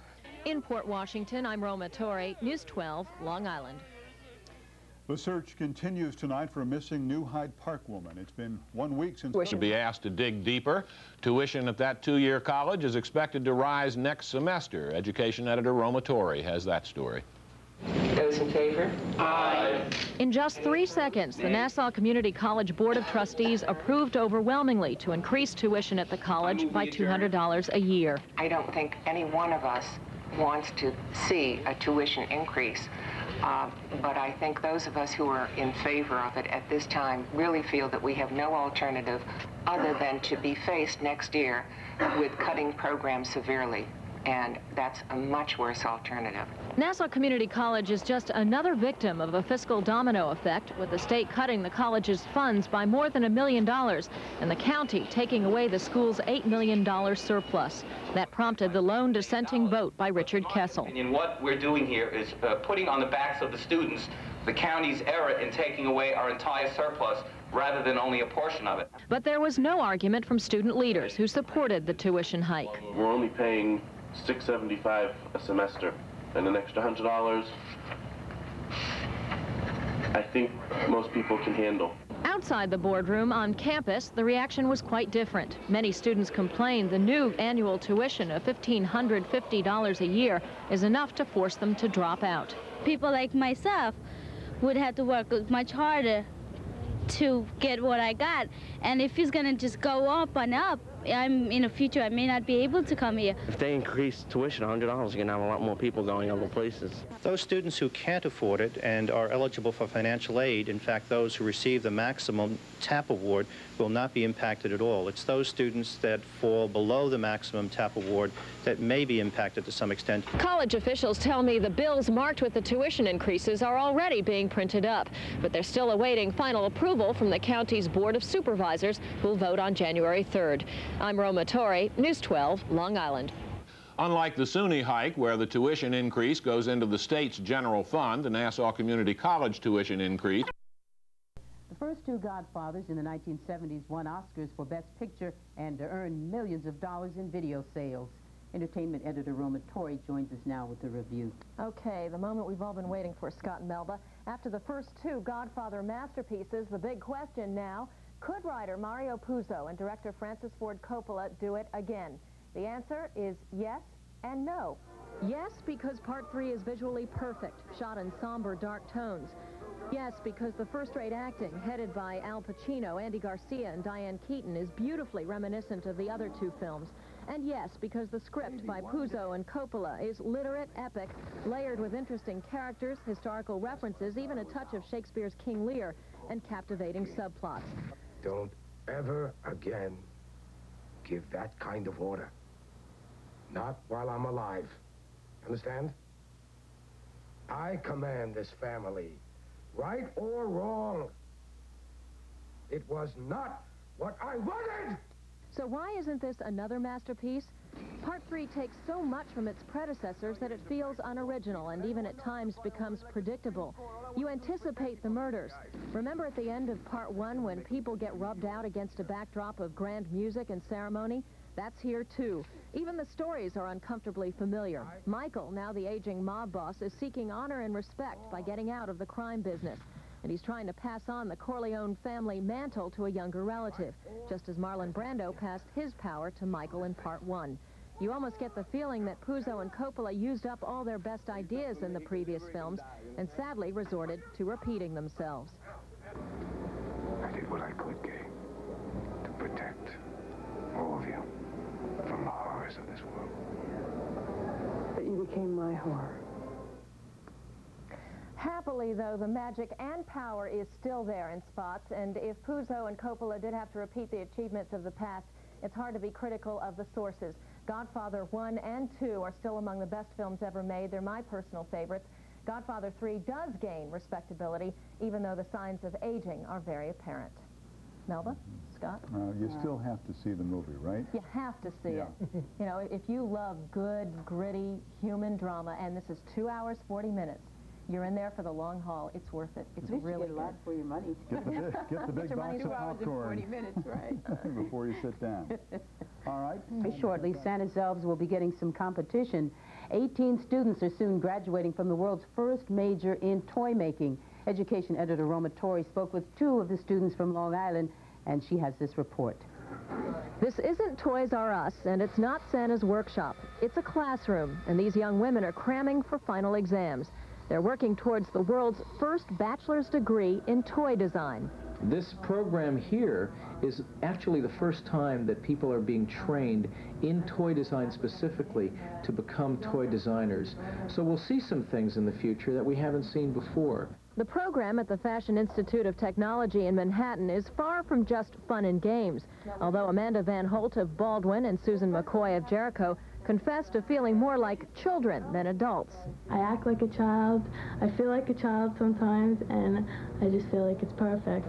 They work long, hard hours taking such courses as safety design, child psychology, and engineering. We have to learn just what makes a good toy. There's so much more to it than just something cute. Our teachers are so hard on us, and they want us to do so well. They're from the industry, that they're nitpicking, and we have to do our best and change it, and we keep working. So we're up till 2, 3. Say hello to Squirmy the Inchworm and Shy Baby Bunny. Toys for under the tree? Wrong. They're prototypes or class projects. And as with most class projects, they were graded. Squirmy here got a B+, Shy Baby Bunny an A. Rabbit got an A. It's not easy to get an A in toy design. But just how does one explain making a career of trying to design the next Ninja Turtles or Cabbage Patch dolls? Friends would say, what major are you? I'd be toy design. They're like, oh, like the movie Big. Play with all of this stuff. And then I go in and I tell them what I think. That's it? Yeah. And they pay you for that? Yeah. Suckers! Sue McCoy and Amanda Van Holt may very well be the next generation of suckers, but if that's what it means to design toys for a living, that's okay by them. I'm Roma Torrey, News 12, Long Island. What a job. I bet they've got a Cabbage Patch doll or a Ninja Turtle in them. In the wings, right. Yeah. That's it for us this hour. Have a good weekend. I'm Elbert Oliver. Thanks for joining us. Holiday season opens next week.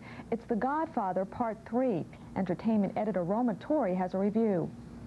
After creating the first 2 Godfather masterpieces, the big question now, could writer Mario Puzo and director Francis Ford Coppola do it again? The answer, yes and no. Yes, because Part 3 is visually perfect, shot in somber, dark tones.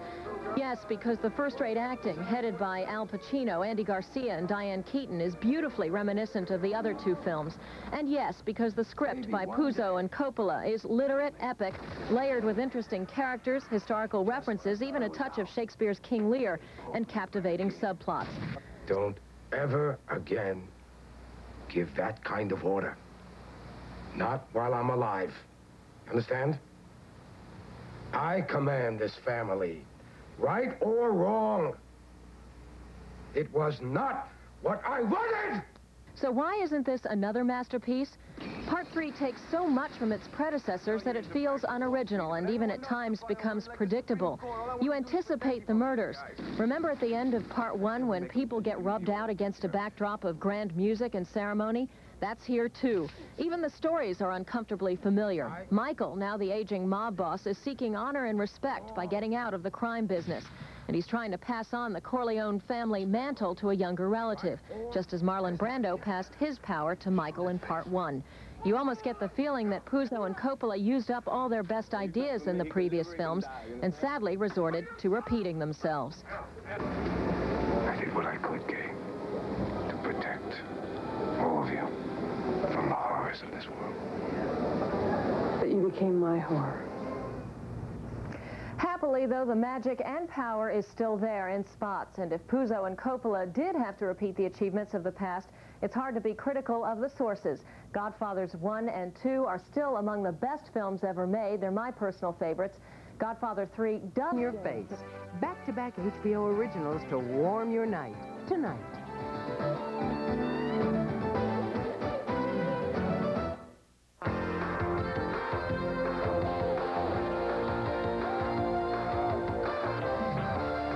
There it is. There it isn't. Now, as many of you are tuning up to Sing Old Lang Syne tonight, what better time to look back at the year in entertainment? Here's Roma Torrey with a look back. Right, Melba. Well, 1990 didn't look too different from the 80s, but the year did have its own unique personality. So here now is a look back at the arts highlights in 1990, our hits, flops, losses, and celebrations. Everywhere I turn, it's Tracy, Tracy, Tracy! You're under arrest. This was 1990's answer to the mega hit Batman, and so was this. And while they did score major points at the box office, who could have guessed a ghost, his lover, and a comedian would end up with the year's biggest blockbuster? Ghost, to date, has earned well over $200 million. Ghost was plenty hot this summer, and so was its ad campaign. 1990 was so full of sexually explicit films, a new rating was created to avoid the curse of the X. And so a little art film called Henry and June gave birth to the NC-17. Videos echoed the new openness. Madonna justified her love with this one, but not to MTV executives who refused to air it. In music, nothing seemed to compare to Irish singer Sinead O'Connor, who took home many of the big music honors. And on stage, Broadway had one of its best years for musicals. Among the openings, OK, a revival of the Gershwin show featuring a Long Islander, Merrick native Greg Burge. But as stars were being made, some of our brightest passed away. This was a year that saw the loss of such film greats as Ava Gardner, Barbara Stanwyck, Mr. Neff, 45 miles an hour. And a Swedish beauty who just wanted to be alone, Greta Garbo. Always be there for you. The legendary Sammy Davis Jr. lost his battle to throat cancer. And in the same week, Jim Henson, the Wizard of Muppet fame, died of pneumonia. In October, the music world fell silent with the death of the legendary Leonard Bernstein. In the news, Roosevelt-born Eddie Murphy stole some headlines after being accused of stealing yet another script, this time Harlem Nights, which this Long Islander claims he actually wrote. And another native son, Billy Crystal of Long Beach, joined Robin Williams at Shea Stadium to promote Comic Relief 1990. Locally, the arts thrived, with two of Long Island's best theater companies staying alive, despite some legal and financial woes. The Gateway Playhouse and Long Island Stage both had healthy seasons. And at SUNY Stony Brook, the International Summer Theater Festival featured Roland Gift, the lead singer of the group Fine Young Cannibals, who ate up the stage for Romeo and Juliet. And in the local film scene, making movies on Long Island remains as popular as ever, with independent features leading the way. Such homegrown products as Walking the Dog and Small Kill are hoping to put Long Island on the map by making big killings in 1991. Action! Well, lots more movies are expected to begin shooting on Long Island next year, but ironically, the Suffolk County Film Commission, which is responsible for attracting many of those films to Long Island, is slated for the chopping block by the county legislature. So we'll have to wait and see what kind of year shapes up. Have to find us on their own. Yep, on their own. They'll have to find us. Okay. Good luck to them. Thanks, Roma. President Bush is on the cover of Time magazine as Man of the Year, but with two faces. Time says Mr. Bush has some big financial problems. That was indeed the central issue throughout the year in education. And our education editor, Roma Toy, joins us now to take a look back. Roma. Right, Scott, it has been quite a year for Long Island schools, but nothing, many educators say, compared to what's coming up.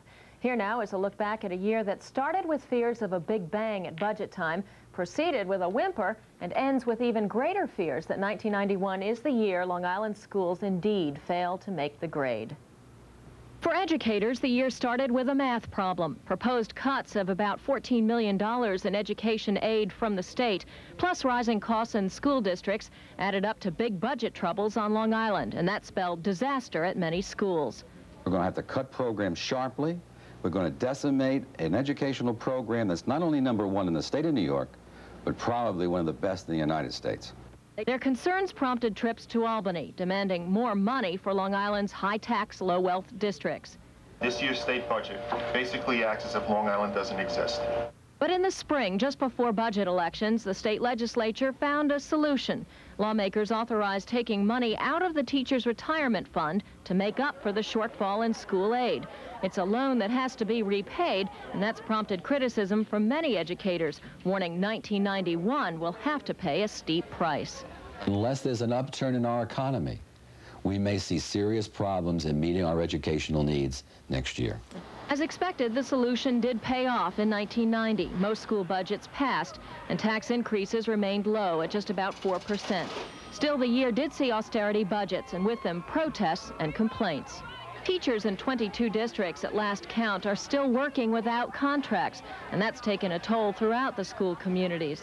But nowhere on Long Island did education seem more troubled than in Hempstead. A nearly $2 million asbestos removal project in the high school over the summer was never completed, and so high school students were forced to crowd into the middle school, while the high school was closed for cleanup. That school remains closed to most students.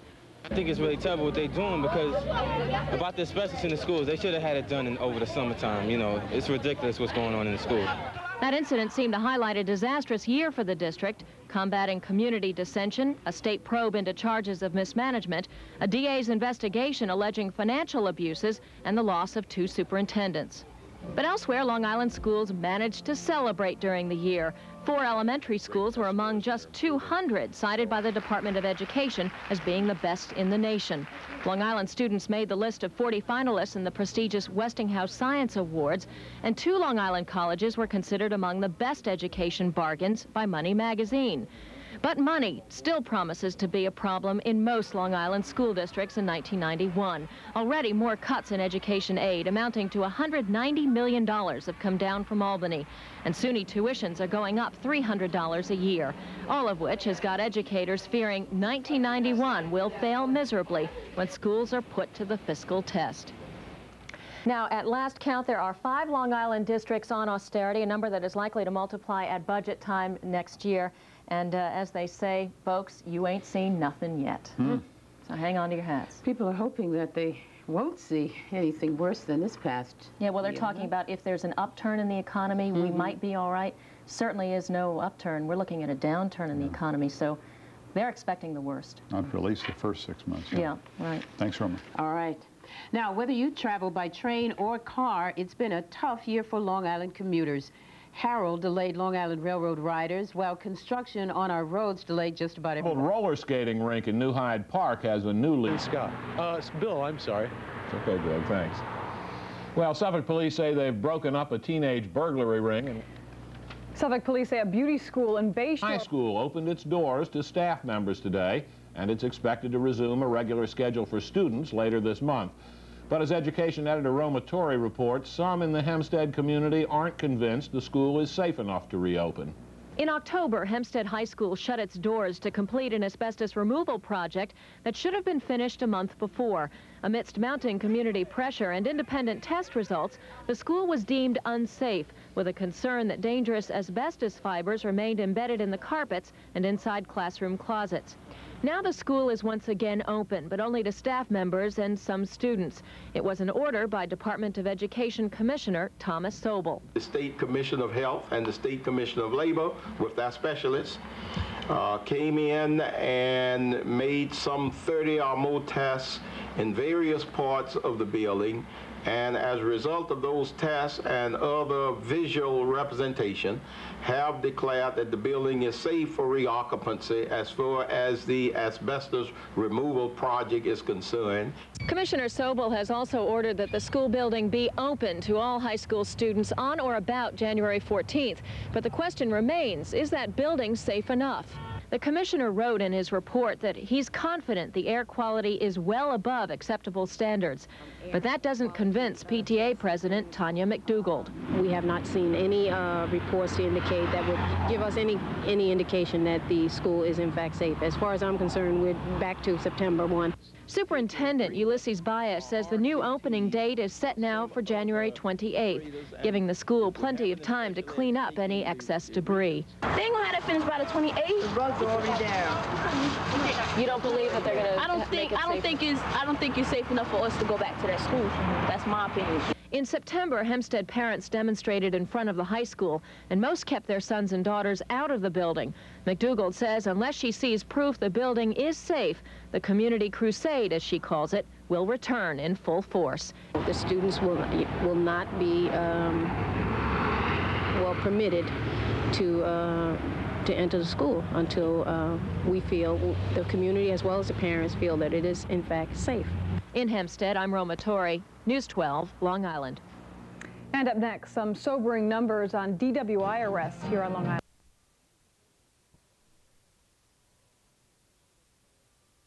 All right, thank you, Joe.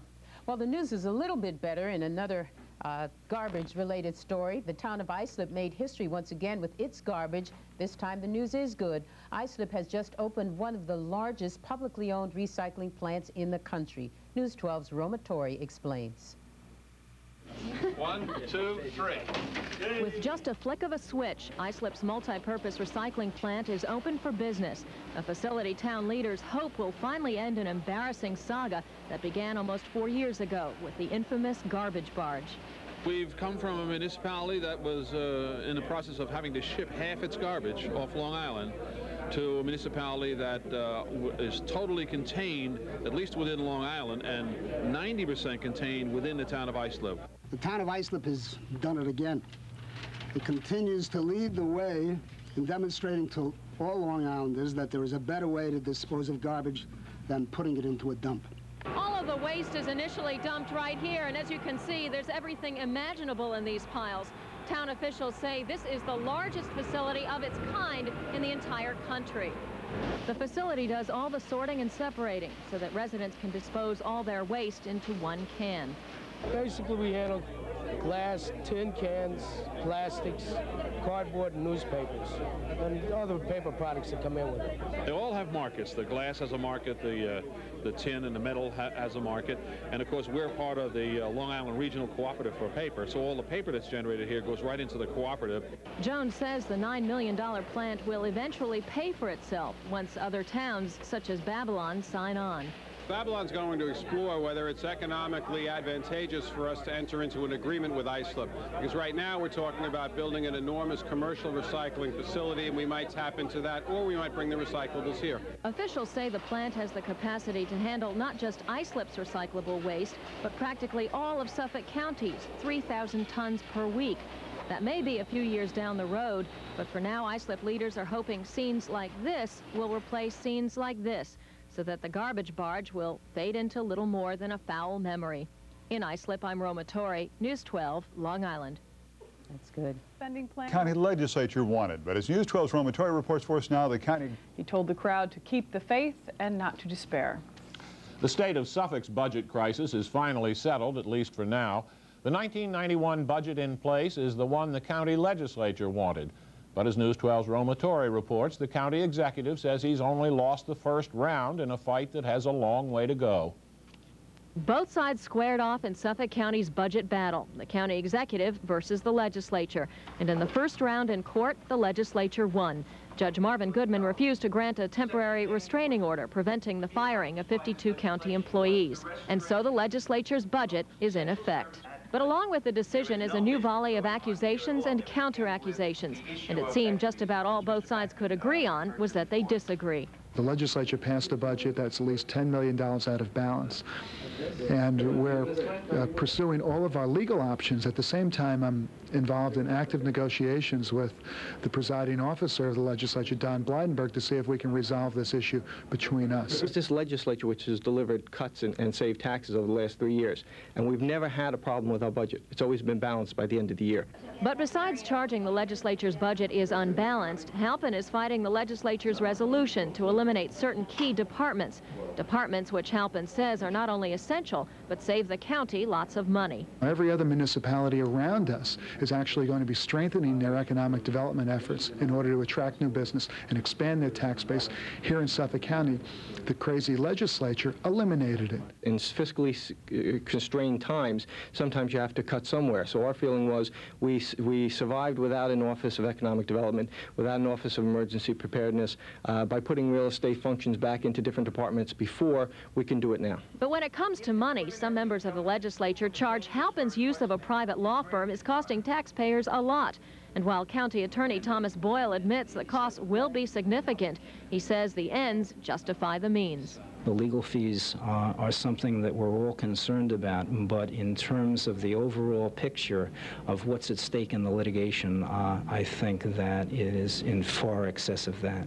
But regardless of which side eventually wins the budget battle, harder times are sure to follow. Last month, the county lost about $20 million in state aid that it was expecting, and that means a likelihood of plenty more cuts in county jobs and services. Very hard working under these conditions. We don't know if we're here today or gone tomorrow. In Hauppauge, I'm Roma Torrey, News 12, Long Island. Both sides are expected to return to court in the morning, where Halpin will appeal Judge Goodman's decision. But the big issue won't be settled. James Budd has recently won a big prize at the 1990 Cannes Film Festival. Here's Roma Torrey now with the review. Roma? Okay, Melva. Well, you know, it's nice to see that films like Hidden Agenda get made. It's a highly controversial political thriller that, like Missing, is based on fact. Now, just how much truth and reality is in there is no doubt subject to debate. But this harrowing story about corruption and violence in Northern Ireland is certainly worth seeing, if not for its shocking implications, then simply for being a riveting piece of filmmaking. It takes place in the early 80s. An American civil liberties type group is investigating charges of physical abuse against some Irish citizens by British police. One of the Americans is murdered, and that sets off a chain of events leading to cover-ups, deception, and more murder, traceable to as high as members of British Parliament. Are you going to do anything about this? Frances McDormand, who you may recall from Mississippi Burning and Darkman, gives an exceptionally believable performance of an intelligent woman who's victimized by the very violence she's investigating. She leads a terrific cast of performers who may be unknown, but represent some of the best work ever seen on the screen. This is not a movie for everyone, and it makes some very bold charges in a somewhat unsensational manner. I also credit director Ken Loach for not copping out. The British may be depicted badly, but the Irish Republican Army isn't glorified either. I really only fault a weak ending in this one, but it is still bound to hit some raw nerves. I can't comment on its authenticity, but I do know a well-made film when I see one. So enjoy it at the movies. Check it out, yeah. Thank you, Roma. Back to the map now with a snowman. Roberto? That's what I am. Yeah, the old snowman for tomorrow. Tonight you are. Ladies and gentlemen, the situation begins tomorrow afternoon, probably...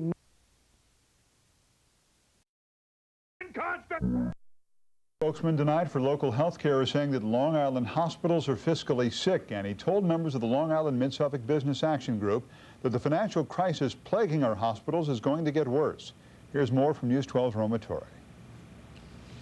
Unfortunately, the hospital's financial condition is so severe today is that hospitals are unable to pay their bills. Robert Lord, the executive vice president of Nassau-Suffolk Hospital Council, speaks for 22 Long Island hospitals. He said our health care facilities are among the worst casualties of the state's weakening economy. And between rising costs and dwindling support at the government level, he says Long Island's hospitals are becoming incurably ill. Patient care suffers, means patient safety isn't what it should be. If it is not already in crisis, it's fast approaching crisis. Richard Greenfield, president of Syosset Community Hospital, says they're continually losing money. And like so many other Long Island hospitals, they're suffering chronic shortages in personnel. With insufficient reimbursement rates that are given to hospitals throughout the state and on Long Island as well, we become more or less in a position of being non-competitive, and we can't buy the help we need. And they say hospitals' economic woes have taken their toll on patients, with occupancy rates in hospitals well above 90%. At this moment in time, we have no beds. We have no medical surgical beds.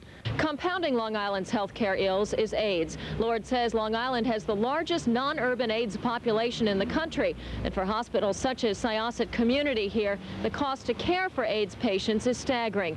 He says the disease should be treated as a national disaster.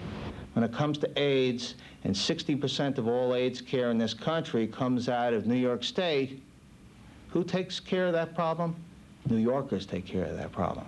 The state can't keep picking the hospitals as a target for saving money. But if they continue, I think the prognosis is poor for hospitals on Long Island and I guess throughout New York. Roma Torrey, News 12, Long Island. And Roma says the state's poor fiscal health has brought bad news tonight for 195 Long Island mental health workers. As part of the legislature's billion-dollar budget cuts, the workers at 4 Long Island psychiatric centers are being laid off. The majority of layoffs are coming from Kings Park and Central Islip psychiatric centers. Some employees at Pilgrim Strait and Stagamore Children's Psychiatric Center are also losing their jobs. They're among a total of about 1,300 mental health workers statewide who receive pink slips today. Still ahead. Ellen Gussoff, News 12, Long Island. And if war does break out, U.S. forces are going to rely heavily on veterans' hospitals to care for the injured. The Northport VA Hospital is one of 22 on the East Coast that is preparing for the worst. News 12's Roma Torrey spent the day there, and she filed this report. The beds are mostly empty now in the emergency treatment area at the Northport VA Hospital. But if a war breaks out, the staff says they're prepared. We've put a lot of time into it.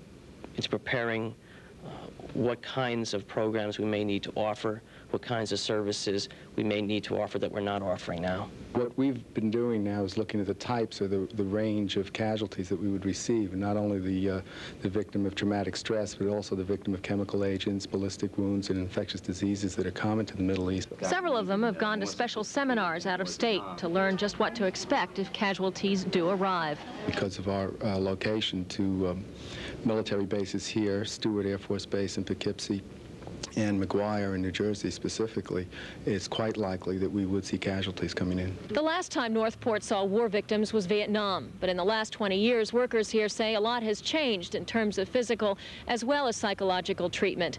And this time they say they're preparing for a relatively new type of frontline casualty, women. We've never had vast numbers of women who've had acute combat casualties, and if something happens in Iraq today, the possibility of having numerous women with severe acute combat casualties is very real. They're also preparing for large numbers of casualties, in part, they say, because of the types of chemical and biological weapons expected to be used. The thing that's new is the chemical warfare is very frightening, and the rate of people that might be dying from this is very high. Unless they have the protective suits on, they're not going to survive. On a positive front, hospital workers say the outpouring of support for the troops now in this country could be tremendously therapeutic later on. And of course, the 5 chaplains based at the Northport VA Hospital plan to work overtime in the next weeks and months to keep the spiritual therapy in constant supply. It's up to chaplain service to try, first and foremost, to keep a spirit of hope. In Northport, I'm Roma Torrey, News 12, Long Island. In World War II, the military had about 500,000 hospital beds. To this report. Attention all residents. The Nassau County Department of Health advises not to drink the water. The word in East Massapequa and West Amityville is don't drink the water, don't even touch it. And 7th Precinct officers wasted no time in getting the message out. We are telling the residents in the area not to use their water at all. That includes any kind of washing, any kind of drinking. The Nassau County Board of Health has several inspectors going out testing the water now. We have a command post established here in Sears, and they're notifying us the areas that they check, and we're opening that area. The health department reports that 8 people in East Massapequa complained of water-related problems, and 2 landed in the hospital, suffering from skin irritations and burning sensations. And what the health department discovered was high pH levels, or high concentrations of sodium hydroxide. Basically, if you're going to have it externally, it's going to irritate the skin, possibly even burn the skin. If you swallow it, it can cause internal irritation. Domash says the health department recorded pH levels as high as 12. Normal readings range from 7.5 to 8.5. She says the New York Water Service, a private company that supplies water to the area, received complaints too, but failed to notify the health department. By law, normally, the water company is supposed to notify us. We were not notified by the water company, which will mean we'll be investigating that as soon as we get the situation under control. As of Tuesday evening, the affected area is East Massapequa and West Amityville, bordered by Cartwright Boulevard on the west, Sunrise Highway on the north, Merrick Road on the south, and the county line on the east. That area includes a shopping center and the Massapequa High School. Like, no one knows if we can drink at our house or not, because they said in the Massapequa area, but no one really knows, I don't know what that means. I wasn't sure exactly what it was, if it was related to Arabia or Iraq, and so I decided I'd be better off not drinking water out of the faucet. In East Massapequa, I'm Roma Torrey, News 12, Long Island. Now, the district manager of New York Water Service told Roma that the problem has been traced to a malfunction in their Massapequa pump station.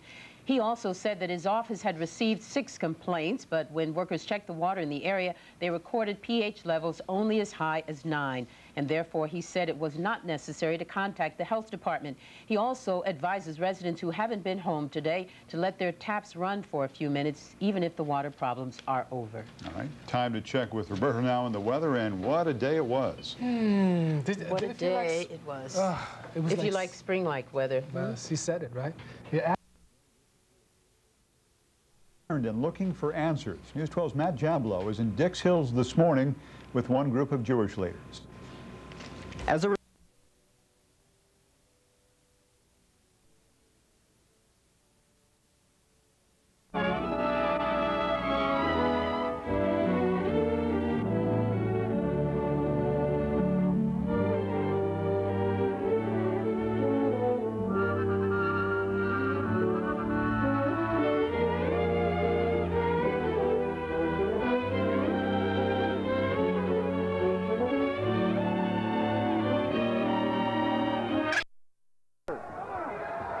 When you cut like that, it really doesn't hurt because you're so fired up. I've often thought that a fighter could get his head chopped off and he'd keep fighting because he's so motivated. Now, if this is scored an accidental butt, then the fight is stopped. After 3 rounds, it goes to the scorecards. Carlos Cruz, a bloody mess, but trying to pull it out with an aggressive 10th round. I was talking earlier, Al, about Negron being able to bend over in the waist. And what he's doing, he's bending over, and when he does, Cruz is right there. Now Cruz is putting more pressure on Negron, desperationally trying to get him out of there. Come in. 10th round action, and it is scheduled for 12. In the earlier rounds of the final bell, these two fighters passing one another to get to their respective corners, refusing to touch gloves, and they haven't gotten any friendlier as this fight has gone on. And now the referee, Victor Draculich, takes Cruz back into the corner with the doctor. I think the now, if Draculich claims that there wasn't even a butt or didn't see it, then the fight would be stopped on cuts and awarded to Negron. There's John Rivera again in the corner, urging on Cruz to try to end it right now. Don't let the doctors stop this fight. Normally what they will do is give the corner man 1 round between rounds to work on it, to see if he can stop the bleeding. Now blood from the cut over the left eye, as well as the cut from the right eye. Boy, John Rivera in the corner of Carlos Cruz. Some tense moments over there. And now a rest in the closing seconds of the 10th, and Cruz now looking to get back into the corner and come back fast to start the 11th. And here you're really confused as a fighter. You don't know whether you need to go out and just try to take him out or get back to your corner so the corner can fix that cut. I would think, though, that Cruz has to go out and try for the knockout. He's way behind on my scorecards.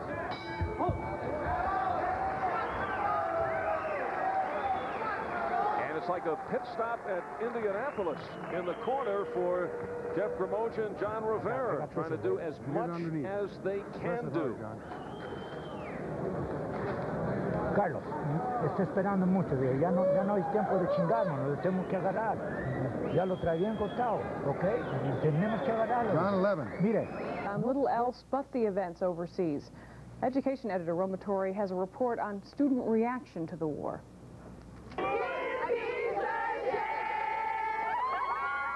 Their bodies are at school, but their hearts and minds are on the war and hopes of peace. And with the approval of their principal, these Massapequa High School students spent 3 periods getting their message across. We're supporting the troops that are in Kuwait. We want them to come home as quickly and safely as possible. This may look like 1,000 other demonstrations going on across the nation, but the students here at Massapequa High School wanted to make it very clear they're here to support the president's decision to go to war against Saddam Hussein. Instead of doing what the other protesters do and totally, you know, spitting on our country, burning our flag, we'll go out there and show them that we do support the soldiers and that we're there. If I get drafted, which I'll be 18 in August, which hopefully I won't, but if I do, I'll go over there to support my country because Saddam has to be stopped. And while Massapequa students were mostly united on their opinions of the war, those at Sachem were not. Some walked out of school without permission to protest, while others argued a different position. Well, my personal opinion doesn't agree with theirs. I don't think that we're there for oil. I agree with the President and the United States President in the Gulf. I support their right to dissent, but I don't think they're doing it the correct way. There are about 20 kids, and I don't think they're that interested in the war right now. I think they're a little more interested in getting out of class. And at Murphy Junior High School in Stony Brook, the release of tensions came in the form of discussion. Principal Arnie Dodge gave students a platform to question, argue, or just express their fears. They said that Iraq can't bomb New York. Why can't they bomb us? We shouldn't have not even gone in to help them in the first place. We should have let them solve it themselves. If we wait any longer, he's either get stronger or try and take out Israel or other nations. And so I feel that we should try and stop them now. But no matter what their individual opinions, students throughout this country will continue to speak their minds. It's a freedom they're learning sometimes carries a high and often painful price. I'm Roma Torrey, News 12, Long Island. Coming up next on the night edition, Roberto will return with his extended forecast. And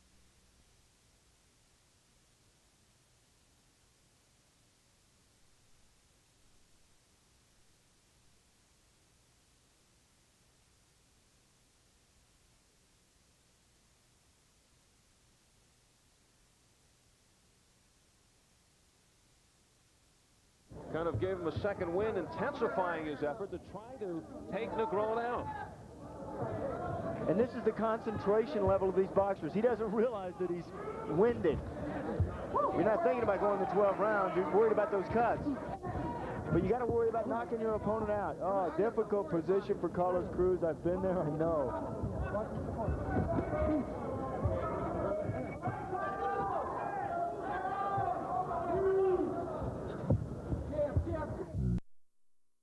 Where amidst their prayers for peace, many of their relatives in the Middle East are hearing a call to arms.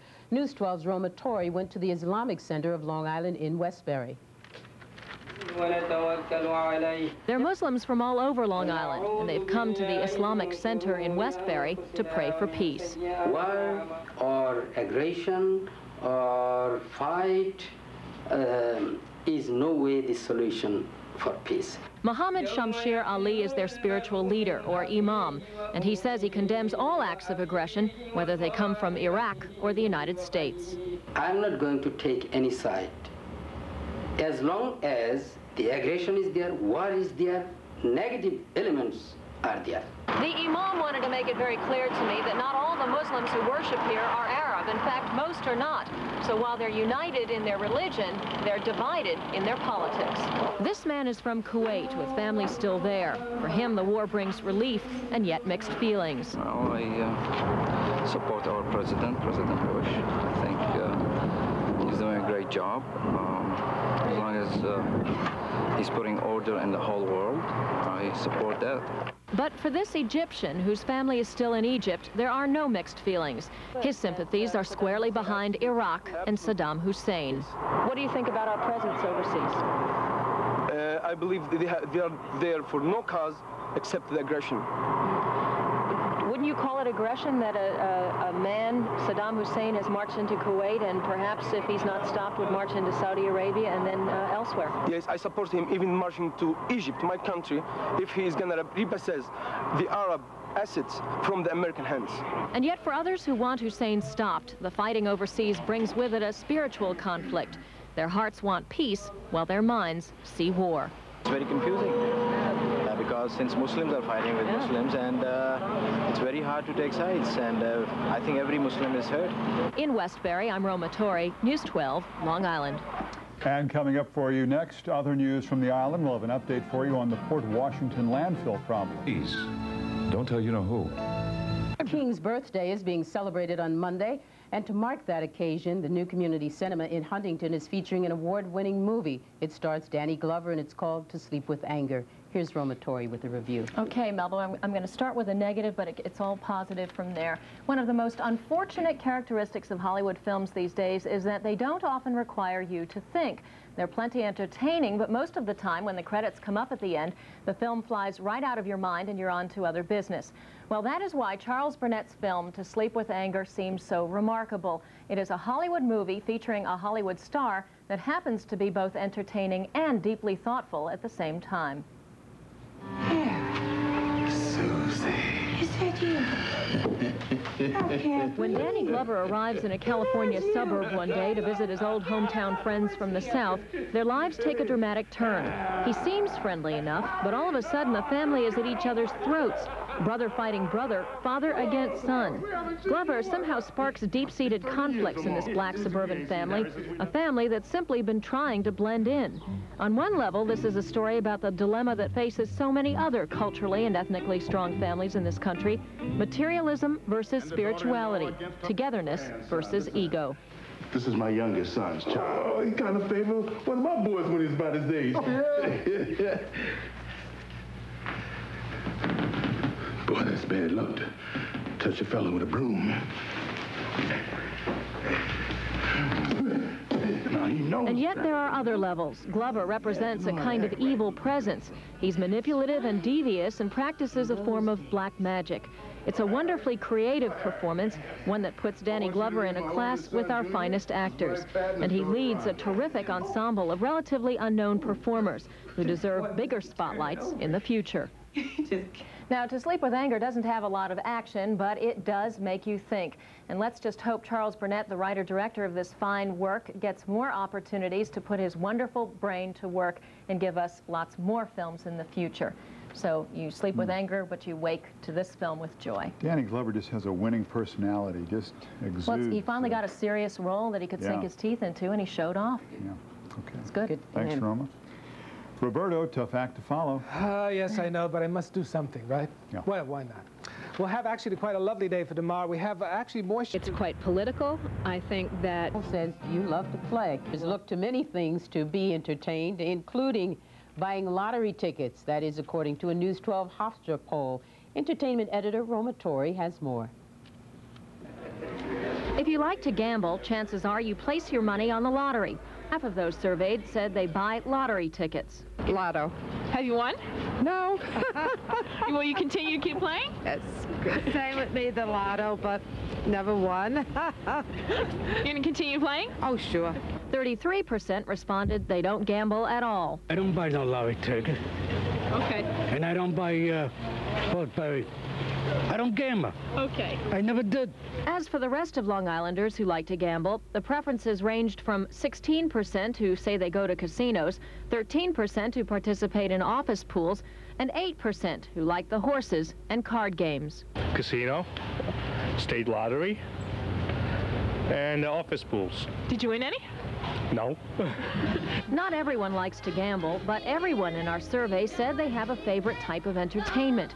The single most popular choice is the movies. 25% said that's their favorite pastime. Some movies. What kind of movies? Clean ones. The next most popular choice for entertainment is sporting events at 20%. My favorite type of entertainment is definitely sporting events. New York sporting events. New York Giants. Giants in 90. That's us, 91. Super Bowl. Golf. Sporting events.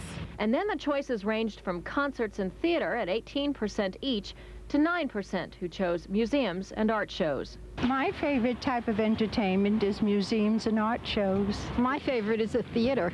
But among young people, the breakdown was quite different. For them, the most popular choice was clearly concerts, 31%. Followed by movies with 29%, sporting events at 22%, museums 13%, and dead last among the under 30 crowd is theater. Nassau Coliseum, some of the truck pulls and stuff like that. And my wife's gonna have a baby in one more day. So much for his outdoor entertainment. I'm Roma Torrey, News 12, Long Island. And that poll by Dr. Elaine Sherman of Hofstra's Business School has a 5% margin of error, plus or minus. Well, there is Lotto fever and there is Super Bowl fever, Bob Wolf. Super Bowl.